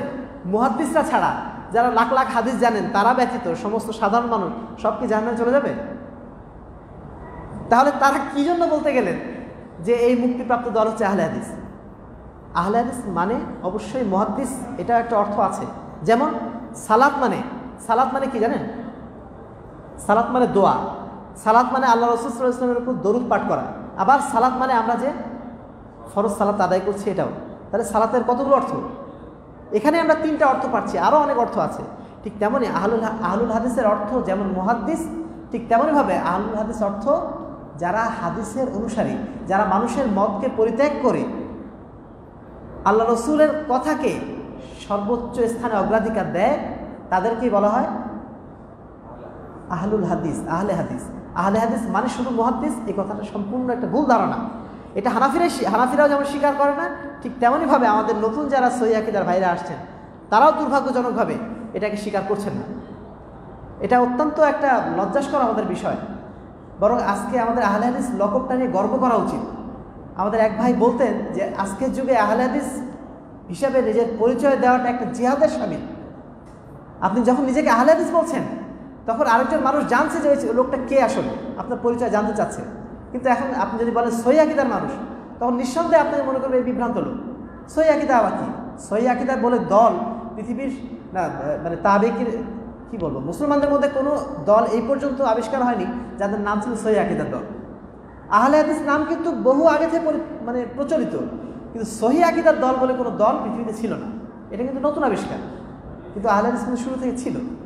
তো যাই হোক, আরেকটা বিষয় আমি উল্লেখ করতে চাই, সেটা হচ্ছে যদি আমি নিজেকে আহলে হাদিস হিসাবে পরিচয় না দেই তাহলে অন্য মানুষরা আমাদেরকে অন্য যে কোনো নামে ডাকতে পারে। কেউ লা মাযহাবী বলবে, কেউ ওয়াহাবি বলবে, কেউ গায়রে মুকাল্লিদ বলবে, যার যা মনে চায় তাই বলবে। আমি যদি তাদেরকে সেই সুযোগগুলো না দিয়ে নিজের পরিচয়টা নিজেই বাছাই করে নিই, সমস্যা আছে? আমি যদি নিজে এখন বলতাম যে আমি মানুষ, তাহলে অন্যরা কিন্তু আমাকে নাম দিত একটা, যে ওই লোকটা যদি কানে একটু কম শোনে তাহলে ও বলতো যে ও ঠসা, তাই না? এ ধরনের একটা নাম কিন্তু সে বানিয়ে নিত। কিন্তু আমি যদি আমার পরিচয় দিই যে না আমার নাম হচ্ছে সাকিব, তাহলে অন্য কোনো বাজে নাম বাদ দিয়ে সে আমার নাম আমাকে সাকিব বলেই ডাকত। আমি এই কথাটাই 2015 সালে আমি শ্রীলঙ্কা একবার গিয়েছিলাম। সেখানে যে আহলে হাদিস সংগঠনটা আছে, সেই আহলে হাদিস সংগঠনটাও নিজেদেরকে আহলে হাদিস বলে পরিচয় দেয় না। তারা কি বলে? তারা বলে যে শ্রীলঙ্কা তাওহীদ জামাত এই নামে পরিচয় দেয়। আমি তাদেরকে বললাম, ভাই আপনারা নিজেদেরকে আহলে হাদিস বা সালাফি পরিচয় কেন দেন না? তো বলছে যে ওটা আমাদের দিলে মানুষ আবার অন্যরকম চিন্তা করতে পারে। তা আমি বললাম, দেখেন ভাই, আপনি যেটা ধারণা করছেন, মানুষ আপনাদেরকে অলরেডি অন্যরকম ধারণা এমনিতেই করে। তারা আপনাদেরকে কেউ বলে শিয়া, কেউ বলে কাদিয়ানি, কেউ বলে ওহাবি। আমি নিজেই শুনেছি, অন্য যারা হানাফি তাদের কাছে শুনেছি শ্রীলঙ্কাতেই, যে তারা আহলে হাদিসদেরকে বলে ওহাবি। এখন তাদেরকে বললাম, দেখেন আপনি আপনার নাম সালাফি বলছেন না, আহলে হাদিস বলছেন না, কিন্তু অন্যরা কিন্তু আপনার নাম ঠিকই একটা দিচ্ছে, হয় ওহাবি বলছে, নাহলে গায়রে মুকাল্লিদ বলছে, কিছু একটা নাম বলছেই। আপনি তাদেরকে কেন সুযোগ দিচ্ছেন? আপনি আপনার নিজের পরিচয়টা প্রকাশ করেন, পরিষ্কার করেন, তাহলে আপনার দেওয়া নামেই আপনাকে তারা ডাকবে। আপনি কেন লোকের ধার করা নামে পরিচিত হবেন সমাজে? আপনি নিজের নামে পরিচিত হন। তো যারা এখানে এখনো পর্যন্ত আমরা মুসলিম হিসেবে পরিচয় দেওয়ার পক্ষপাতী, তাদেরকে অনুরোধ করব যে আসলে আমরা ইতিহাসটা জানার চেষ্টা করি। মুসলমানদের যে ধর্মীয় বিকাশ, কিভাবে মুসলমানদের মধ্যে যে ফেরকাগুলো তৈরি হয়েছিল, এই ইতিহাসটা যদি আমরা না জানি, তাহলে আহলে হাদিস নামটার মর্যাদা আমরা বুঝতে পারবো না। আজকে আমরা সেটা জানি না বলেই, যেহেতু আমরা নতুন সহিহ আকীদা গ্রহণ করেছি, যেহেতু ইতিহাসের সেই বিরাট ধারাবাহিকতাগুলো আমরা জানি না, এই কারণে কিন্তু আমাদের মুখ দিয়ে এই কথাগুলো আসে। তা আশা করি আমরা ইতিহাসটা জানার চেষ্টা করব, তাহলে আমরা বুঝতে পারবো যে আহলে হাদিসের নামের গুরুত্বটা কী। 2 নম্বর যে বিষয়টা সেটা হচ্ছে যে আমাদের অনেক ভাই বলছেন যে আমরা নাকি জিহাদ করছি না, আমাদের জিহাদ করা প্রয়োজন। প্রিয় ভাতৃমণ্ডলী, জিহাদের বিভিন্ন স্তর আছে, জিহাদের বিভিন্ন স্তর আছে। জিহাদ মানেই আপনি অস্ত্র নিয়ে মাঠে নেমে গেলেন, সেটার নাম জিহাদ না। জিহাদ প্রথম শুরু হয় কোথা থেকে? প্রথম জিহাদ হচ্ছে জিহাদুন নাফস, যেটা শয়তানের বিরুদ্ধে করি আমরা। শয়তানের বিরুদ্ধে প্রতিনিয়ত আমরা লড়াই করি। শয়তান আমাকে প্রতি মুহূর্তে পথভ্রষ্ট করার জন্য চেষ্টা করছে, এবং সেই জিহাদে কিন্তু আমরা প্রত্যেকেই সর্বসময় লিপ্ত আছি, শয়তানের বিরুদ্ধে যে জিহাদ। তারপরে যে জিহাদ, সেটা হচ্ছে বাতিল আকীদার বিরুদ্ধে আমরা যে প্রতিরোধ করছি আমাদের কথার মাধ্যমে, আমাদের কলমের মাধ্যমে, আমাদের সংগঠনের মাধ্যমে, এটাও একটা জিহাদের স্তর। জিহাদের সর্বশেষ স্তর হচ্ছে তরবারি নিয়ে নামা, এবং সেটাও কিছু শর্ত সাপেক্ষে। আপনি চাইলেই অস্ত্র নিয়ে মাঠে নামবেন, এই সুযোগ ইসলাম আপনাদেরকে দেয়নি। আপনি যদি অস্ত্র নিয়ে নামতে চান, নিঃসন্দেহে আপনাকে একটা সংঘবদ্ধ জামাতের যিনি আমির, তার অধীনে আপনাকে নামতে হবে। শুধু তাই না, তার সেই শক্তি থাকতে হবে সেই জিহাদ করার মতো। আপনার ক্ষমতাই নেই, আপনার 2-4টা রাইফেল নিয়ে নেমে গেলেন, আপনাকে তো বিরোধী পক্ষে এমনিতেই ভ্যানিশ করে দেবে। ওই জিহাদ করে কোনো লাভ আছে? ইসলাম এই ধরনের কোনো পাগলামি কাজকে নিঃসন্দেহে সমর্থন করে না। ইসলামের জিহাদগুলো অত্যন্ত সুশৃঙ্খল এবং একটা লক্ষ্য উদ্দেশ্যপূর্ণ। ইসলাম এমন কোনো জিহাদে মাঠে নামে না যেখানে সাধারণ মানুষের জীবন নষ্ট হয়ে যায়। আল্লাহ রাসূল সাল্লাল্লাহু আলাইহি ওয়াসাল্লামের প্রাথমিক যুগের যে জিহাদগুলো দেখবেন, সেই জিহাদগুলোতে আল্লাহ রাসূল সাল্লাল্লাহু আলাইহি ওয়াসাল্লাম নিজে কিন্তু যুদ্ধ করতে যান নাই। তিনি মদিনাতেই ছিলেন। তার বিরুদ্ধে যখন যুদ্ধ করতে আসলো কুরাইশরা, তখন তিনি তাদেরকে প্রতিরোধ করার জন্য লড়াই করেছিলেন, এবং সেই লড়াই আল্লাহ রাব্বুল আলামিন তাকে বিজয় দান করেছিলেন। আল্লাহ রাসূল বাইরে যাওয়া শুরু করলেন কখন?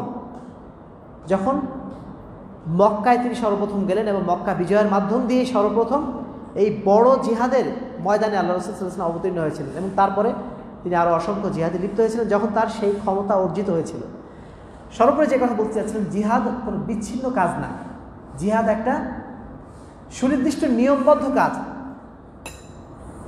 আজকে বাংলাদেশে ধরেন ইন্ডিয়ার বিরুদ্ধে যুদ্ধের একটা পরিবেশ আসলো, সেই ক্ষেত্রে সরকার সবার আগে জিহাদে পাঠাবে কাকে? যুদ্ধে পাঠাবে কাদেরকে? যারা বাংলাদেশ সেনাবাহিনীতে কাজ করছে, অর্থাৎ সরকারের অধীনে একটা বাহিনী আছে, তাদেরকে তারা সেখানে কাজে লাগাবে। তারপরে যখন এরাও নাস্তানাবুদ হয়ে যাবে, তখন আমাদের সাধারণ মানুষের প্রয়োজন হবে। যখন সরকার আমাদেরকে আমভাবে ডাক দেবে, তখন আমরা জিহাদ করতে পারি, তার আগ পর্যন্ত না। যেটা ঘটেছিল ৭১-এর যুদ্ধের সময়। প্রথমে আমাদের দেশের পুলিশ এবং আনসার বাহিনী যুদ্ধে নেমেছিল, তারপর যখন তারা ব্যর্থ হয়ে যাচ্ছিল তখন সাধারণ মানুষকে এলান দিয়ে তাদেরকে যুদ্ধের কথা বলা হয়েছিল। সব মিলিয়ে যেটা বলতে চেয়েছি, জিহাদের কিছু শর্ত রয়েছে, সেই শর্ত পালন না করা পর্যন্ত জিহাদের ময়দানে নামার সুযোগ নাই। যেভাবে আমাদের সবার উপরে যাকাত ফরজ, সিয়াম ফরজ, হজ ফরজ, কিন্তু শর্ত সাপেক্ষে। হজ কাদের উপর ফরজ? যাদের সামর্থ্য আছে সবার উপর কি ফরজ? অনুরূপভাবে যাকাত সবার উপর কি ফরজ? যাদের নিসাব পরিমাণ সম্পদ আছে। অনুরূপভাবে জিহাদও যাদের উপরে ফরজ হয়েছে, যাদের দায়িত্ব আছে, তাদের ব্যতীত অন্য কেউ ইচ্ছা মতো যা খুশি করতে পারে না। এটা নিয়ম না, সব কিছুর একটা নিয়ম আছে। ইসলাম একটা নিয়মবদ্ধ ধর্ম। ইসলাম মানে স্বেচ্ছাচারী কোনো চিন্তাধারাকে কখনো সমর্থন দেয় না। অতএব এই বিষয়গুলো আমাদেরকে সতর্ক থাকতে হবে। যারা আমাদেরকে এভাবে উস্কানি দিচ্ছে, কিছু মানুষ আছে, আমাদের কিছু ওলামায়ে কেরামও আছেন যারা আমাদেরকে উস্কানি দেয়, অথচ তারা নিজেরা কিন্তু কখনো ময়দানে নামে না। তারা কিন্তু উস্কানি দিয়ে শেষ। দেখবেন তারা কখনো, অনেকে যখন মায়ানমারের বিরুদ্ধে যখন একটা বিষয় আসলো, মায়ানমার থেকে যখন রোহিঙ্গাদেরকে তাড়িয়ে দেওয়া হলো, তখন আমাদের কিছু আলেম নামধারী ব্যক্তি তারা কিন্তু উস্কানি দিয়েছিল যে আমাদের এখন যুদ্ধ করতে হবে। কিন্তু তারা কি নিজে ময়দানে নেমেছিল? তারা কিন্তু গর্তেই লুকিয়ে আছে। নামাচ্ছে কাদের? আমাদের সাধারণ যারা ছোট ছোট যুবক, যারা তেমন কিছু বোঝেই না, তাদেরকে মাঠে নামিয়ে দিয়ে তারা কিন্তু হাওয়া হয়ে যাচ্ছে। তো এই বিষয়গুলো আমাদের সম্পর্কে আমাদের সচেতন থাকতে হবে। এবং এর পিছনে একটা বিরাট চক্রান্ত কিন্তু কাজ করছে। যারা এই ধরনের কথা বলছেন তারাও কিন্তু একটা চক্রান্তের ফাঁদে পা দিয়ে আছে। এই বিষয়টা তারা নিজেরাও বুঝতে পারছে না। যাই হোক, আজকে আমাদের সময় শেষ হয়ে গেছে, প্রশ্ন তো সেশন শুরু হবে। তো আল্লাহ রাব্বুল আলামিন আমাদেরকে এতটুকু সময় পর্যন্ত যতটুকু আমরা শুনলাম ততটুকু পর্যন্ত বোঝার তৌফিক দান করুন এবং এর উপর আমল করার তৌফিক দান করুন। আল্লাহুম্মা আমিন।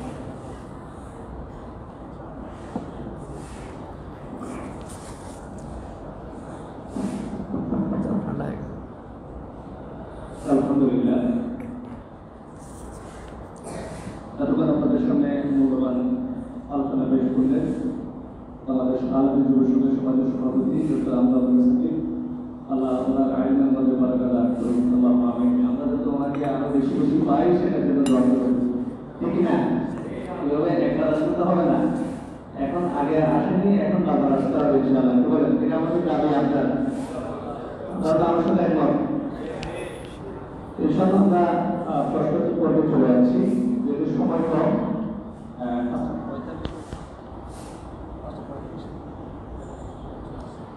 আজকে 41 সময় একেবারে নেই, সময়টা আজান 10 মিনিট। দেখি বাছাই প্রশ্ন দিয়ে দিই। সব প্রশ্নের উত্তর দেওয়া মানে সময় হবে না। আমি সংক্ষেপে কয়েকটা প্রশ্ন উত্তর দিয়ে দিই যেগুলো মানে বেশি প্রয়োজন মনে করছি। হ্যাঁ, দেনমোহর দেওয়ার সামর্থ্য আছে 20,000, কিন্তু এর চেয়ে অধিক দেনমোহর ধার্য করা হচ্ছে। এক্ষেত্রে ছেলের করণীয় কি? ছেলে বিয়ে কীভাবে করবে? বলে দেবে একদম যে আমার সামর্থ্য নাই। আপনি কর্য করে কেন বিয়ে করবেন? বিয়ের মতো একটা পবিত্র কাজ, বিয়ের মতো একটা মানে ঈমান পরিপূর্ণকারী কাজকে আপনি কেন এভাবে শর্ত সাপেক্ষে রেখে দেবেন? আর ঋণ করাটা কিন্তু খুব খারাপ একটা কাজ। আজকে আমরা ঋণ করাটাই খুব সহজ মনে করে নিয়েছি। ঋণ গ্রহণ করার পরে কোনো ব্যক্তি যদি মারা যায়, যতক্ষণ পর্যন্ত ঋণটা শোধ না হচ্ছে ততক্ষণ পর্যন্ত তার জন্য কবরে কিন্তু শাস্তি হয়। এজন্য আল্লাহ রাসূল সাল্লাল্লাহু আলাইহি ওয়াসাল্লাম যে ব্যক্তি ঋণ করে মারা গেছে তার জানাজা পর্যন্ত পড়েননি। মাত্র 2 দিরহাম ঋণ করার কারণে তার জানাজা আল্লাহ রাসূল সাল্লাল্লাহু আলাইহি ওয়াসাল্লাম পড়েন নাই। তো ঋণ করে ঋণ পরিশোধ না করাটা খুবই একটা গর্হিত অপরাধ। এই জন্য সাধ্যমতো চেষ্টা করবেন ঋণ না নেওয়ার। আর ঋণ যদি হয়ে যায়, ঋণ করতেই হয়, তাহলে সাধ্যমতো চেষ্টা করবেন যত দ্রুত সম্ভব সেটা যেন শোধ করা যায়। তার কারণ আপনি মারা যাওয়ার পরে আপনার ওয়ারিসরা ঋণ শোধ করবে এটাও নিশ্চয়তা আছে? নিশ্চয়তা কিন্তু নাই। সেজন্য সাধ্যমতো চেষ্টা করবেন ঋণ শোধ করে দেওয়া। এখন আপনি বিয়ের শুরুতে, বিয়ের মতো একটা পবিত্র কাজ, সেটা করার শুরুতে যদি আপনি ধার কর্য করে বিয়ে করেন, এটা আপনার জন্য অবশ্যই একটা মানে কি বলবো, দুঃখজনক কাজ হবে। আপনি যার সাথে বিয়ে করছেন বা যে পরিবারের বিয়েতে যাচ্ছেন তাদেরকে সেটা বোঝানোর চেষ্টা করবেন যেন এই আপনার সামর্থ্যের বাইরে কোনো কিছু যেন তারা চাপিয়ে না দেয়।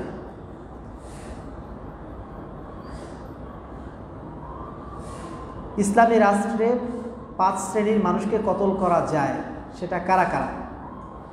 কতল করা যায় ঠিক আছে, কিন্তু কতল করবে কে?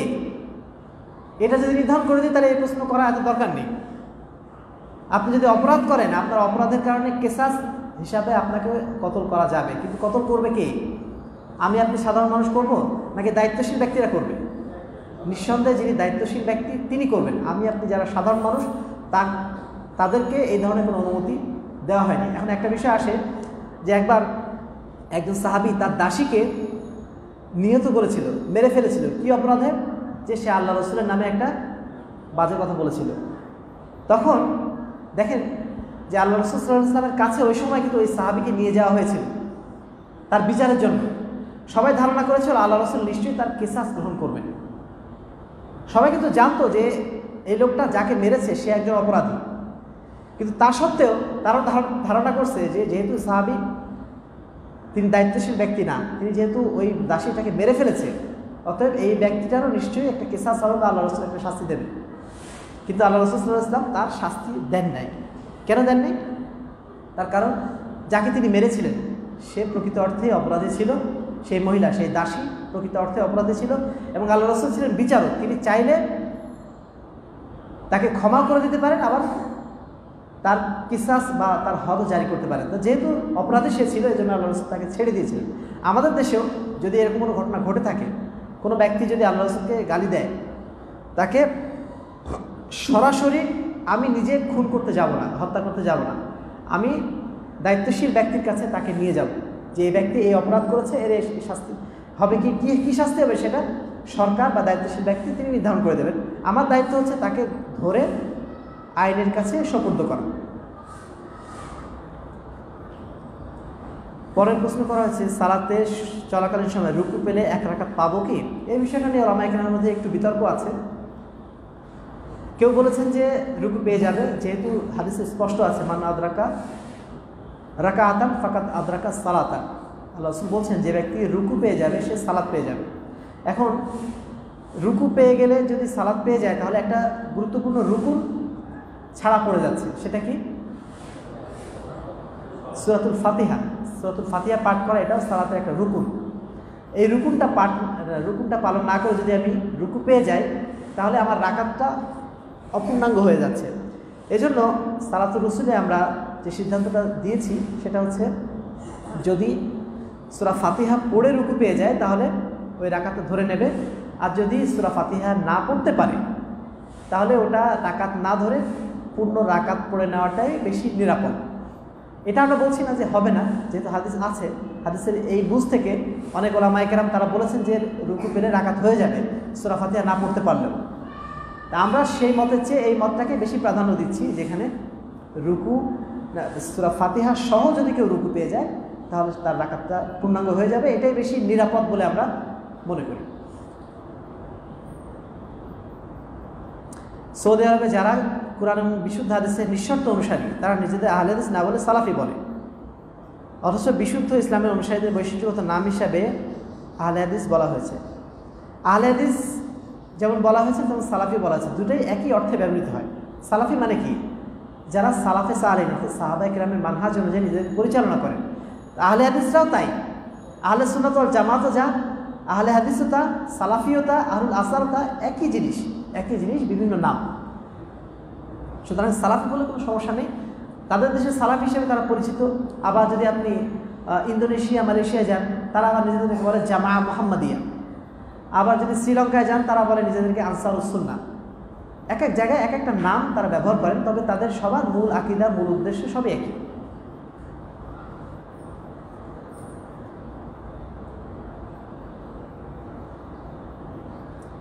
আমি একজন দর্জি, আমার প্রশ্ন হলো বর্তমানে যে পোশাক বানাচ্ছি তার শরীয়ত সমর্থন করে না।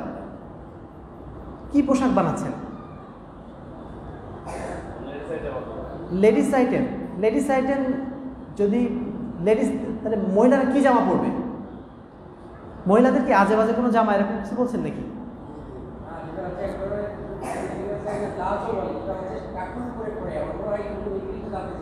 আচ্ছা, তো প্লাজো যদি কেউ বাসার মধ্যে পরে তাহলে কি নাজায়েজ হবে? যদি তাদের মাহরামের সামনে পড়ে সেটা পড়লে কি নাজায়েজ হবে? সেটা কি পুরুষের পোশাক? প্লাজো না কি বলছেন, এটা কি পুরুষের পোশাক? যদি পুরুষের পোশাক না হয় এবং যদি নন মাহরামের সাথে সে না পড়ে, অর্থাৎ মাহরামদের সামনে যদি পড়ে, তাহলে সেটা জায়েজ। তো সেই ক্ষেত্রে তাকে সে জামা বানিয়ে দিতে পারে। সে যদি অন্যায় কাজে ব্যবহৃত করে, সে যদি বাইরে ওই সমস্ত জামা পরে যায়, তার দায় দায়িত্ব তার। তবে সাধ্যমতো চেষ্টা করবেন, এখনকার যুগে যেহেতু অধিকাংশ মহিলারা এই সমস্ত জিনিস পরে আজে বাজে জায়গাতে যায়, তো যদি এটা না বানিয়ে থাকতে পারেন সেটাই বেটার, সেটাই বেস্ট হয়। তবে এটার জন্য আপনি যে পাপী হয়ে যাবেন এটা সম্ভবত না। তার কারণ ওই মহিলা হয়তো বা সে বাড়িতেও পড়তে পারে, ভাড়াদের সামনে পড়তে পারে, বাইরে নাও পড়তে পারে।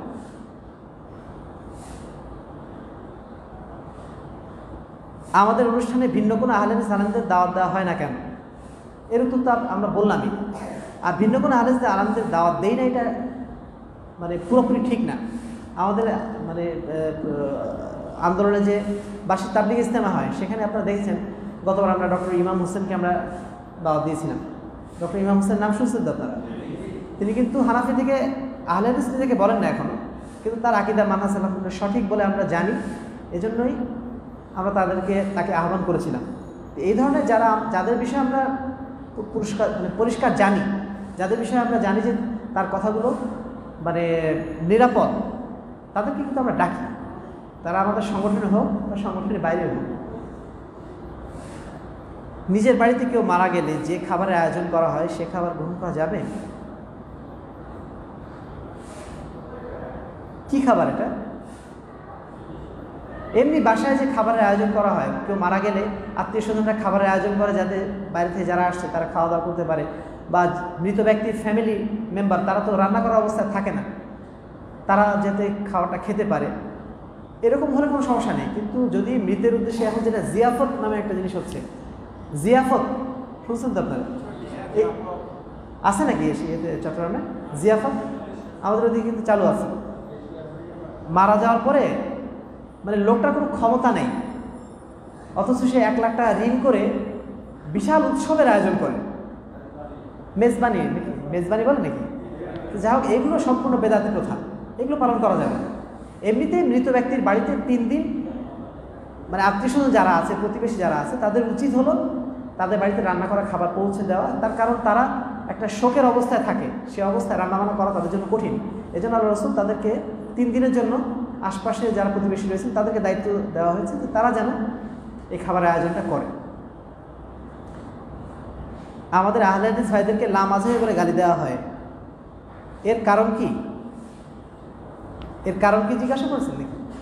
লামাজহাবি মানে আমরা কোনো মাযহাব মানি না, আমরা কোনো নির্দিষ্ট মাযহাবের নিজেকে আবদ্ধ রাখি না। আমরা 4 মাযহাবের যে সমস্ত সহিহ ফতোয়াগুলো আছে সেগুলো সবই গ্রহণ করি, শুধুমাত্র যে বিষয়গুলো কোরআন এবং সহিহ হাদিসের বিপরীত সেগুলো গ্রহণ করি না। এই জন্য তারা আমাদেরকে লামাজহাবি বলে। লামাজহাবি মানে আমরা নির্দিষ্ট কোনো মাযহাবকে ফলো করি না, এই জন্য আমাদের লামাজহাবি বলে তারা গালি দেন। যদিও বিষয়টা ঠিক না, আমরা অবশ্যই মাযহাবি। কোন মাযহাবি? যে মাযহাবের পথ সাহাবায়ে কেরাম দেখিয়ে গেছে, সাহাবায়ে কেরামের মাযহাব, তাদের মাসলাককে আমরা অনুসরণ করি। মানহাজ অর্থ কি? মানহাজ বলতে কি বোঝায়? এটা মনে হয় শেখ আখতার মাদানী মধ্যে আলোচনা করছিলেন 2 সপ্তাহ আগে। মানহাজ মানে কি? মানহাজ মানে চলার পথ। মানহাজ মানে চলার পথ। আমরা সাহাবায়ে কেরামের মানহাজ অনুসরণ করি, অর্থাৎ তারা যে পথে চলেছিলেন সেই পথে হচ্ছে সালাফে সালেহিনের মানহাজ বলে আমরা বলি। 6 বছর যাবৎ আকীদা পরিবর্তন করেছি, বারবার চেষ্টা করেছি সংগঠনের সাথে যুক্ত থাকতে, কিন্তু দায়িত্বশীলদের আচরণের কারণে আবার দূরে সরে যাচ্ছে। আচ্ছা, না, এটা দায়িত্বশীলদের আচরণের কারণে যদি আপনি কষ্ট পেয়ে থাকেন, দুঃখ পেয়ে থাকেন, এটা অবশ্যই দায়িত্বশীলদের একটা দোষ। দায়িত্বশীলদের অবশ্যই যেটা দায়িত্ব সেটা হচ্ছে তাদের আচার আচরণ নম্র করা, তারপরে সততা, আমানতদারিতা, এই বিষয়গুলো যেন অবশ্যই থাকে। যদি এগুলো না থাকে তাহলে মানুষ কিন্তু আমাদের থেকে দূরে সরে যাবে। এই বিষয়ে আমি একটু আলোচনা করতে চাচ্ছিলাম, যদি এখন সময় নেই। সূরা আল ইমরানের 159 নম্বর আয়াতটা আমাদের প্রত্যেক দায়িত্বশীলের মনে রাখা উচিত, যেখানে আল্লাহ রাব্বুল আলামিন 4টা দায়িত্ব আমাদেরকে দিয়েছেন যারা আমরা দায়িত্বশীল বা লিডারশিপে থাকবো। 1 নম্বর হচ্ছে আমাদের আচরণ হতে হবে নম্র, 2 নম্বর হচ্ছে আমাদের আচরণ হতে হবে ক্ষমাশীল। আমাদের কর্মীরা হয়তো অনেক সময় আমাদের উপরে এমন কোনো কথা বলে ফেলতে পারে, আজান হবে কি? আমাদের কর্মীরা হয়তো অনেক সময় একটা খারাপ আচরণ করে ফেলতে পারে, কিন্তু নেতা হিসাবে আমার দায়িত্ব হবে তাকে ক্ষমা করে দেওয়া, তাকে বুঝিয়ে বলা যে ভাই তোমার আচরণটা ঠিক হয়নি। কিন্তু তার সাথে খারাপ আচরণ করা, তার চড়াও হওয়া, নেতা হিসাবে এটা আমার জন্য মানায় না। 3 নম্বর হচ্ছে সমস্ত কাজ পরামর্শ ভিত্তিক করা। পরামর্শের ভিত্তিতে কাজ করলে নিঃসন্দেহে পারস্পরিক দ্বন্দ্বগুলো থাকে না।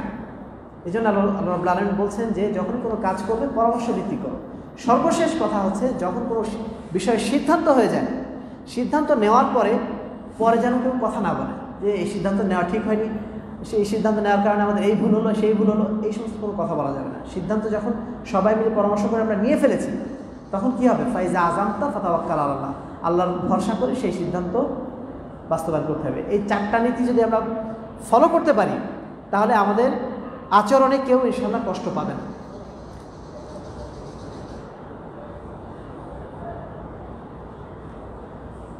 আচ্ছা, এই তো মোটামুটি প্রশ্ন শেষ হয়ে গেল। সর্বশেষ প্রশ্ন, জোহর আসরের সালাতে প্রথম 2 রাকাতে সূরা ফাতিহার সাথে অন্য সূরা না মিলালে কি সালাত হবে? সালাত হয়ে যাবে, সালাত হয়ে যাবে। এটা সালাতের রুকুনের মধ্যে পড়ে না, তো সালাত হয়ে যাবে, তবে প্রথমে পড়াটাই উত্তম। মোটামুটি আমাদের প্রশ্ন উত্তরে যে প্রশ্নগুলো আসছিল সবগুলোই চলে আসলো। তো ইনশাআল্লাহ আপনাদের সাথে আবারও দেখা হবে। আজকে আলহামদুলিল্লাহ আপনাদের সাথে কথা বলতে পেরে, আপনাদের সাথে পরিচিত হতে পারে খুবই ভালো লেগেছে। চট্টগ্রামের মাটিতে এতগুলো নতুন ভাই পেয়ে নিঃসন্দেহে আমি অভিভূত বোধ করছি। আশা করছি যারা এখানে আছেন তারা প্রত্যেকেই আরও সক্রিয় হবেন, আরও এগিয়ে আসবেন। সাংগঠনিকভাবে যদি এগিয়ে আসেন তাহলে আমাদের পারস্পরিক যোগাযোগটা আরও দৃঢ় হবে এবং সমাজের বুকে আমরা পবিত্র কোরআন এবং সহিহ হাদিসের দাওয়াত ছড়িয়ে দেওয়ার এই কাজটা আরও শক্তিশালীভাবে ইনশাআল্লাহ করতে পারবো, সেই আশাবাদ আমরা ব্যক্ত করছি। তরুণ ভাইরা, যুবক ভাইরা যারা রয়েছেন তাদের সকলকে আমরা আজকের এই বৈঠক থেকে বা আমাদের কেন্দ্রীয় কর্মপরিষদের পক্ষ থেকে আন্তরিকভাবে ধন্যবাদ জানাচ্ছি। আপনারা যে কষ্ট করে এখানে উপস্থিত হয়েছেন এবং আমাদের আলোচনা শুনেছেন, শোনার সুযোগ দিয়েছেন। সর্বোপরি যারা আজকের অনুষ্ঠানের আয়োজন করেছেন তাদের প্রতি আন্তরিকভাবে ধন্যবাদ জানাচ্ছি। আল্লাহ রাব্বুল আলামিন আমাদের সকলের প্রচেষ্টাকে কবুল করে নিন। আল্লাহ রাব্বুল আলামিন আমাদের সকলকে আজকে এই অনুষ্ঠানে যতটুকু সময় ব্যয় করেছি এটুকু সময় যেন কবুল করে নেন। আল্লাহ রাব্বুল আলামিন আমাদের সকলকে কাল কিয়ামতের ময়দানে যেন জান্নাতীদের কাতারে অন্তর্ভুক্ত করে নেন, আল্লাহুম্মা আমিন। এবং জান্নাতে যেন আমরা আজকে যেভাবে বসে আছি এই একটা সুন্দর পরিবেশে, জান্নাতে যেন আমরা এইভাবে একত্রিতভাবে থাকতে পারি। আল্লাহ রাব্বুল আলামিন আমাদের সকলকে সেই তৌফিক দান করুন। আমিন। ওয়া আখিরু দাওয়ানা আলহামদুলিল্লাহি রাব্বিল আলামিন। আসসালামু আলাইকুম ওয়া রাহমাতুল্লাহি ওয়া বারাকাতুহু।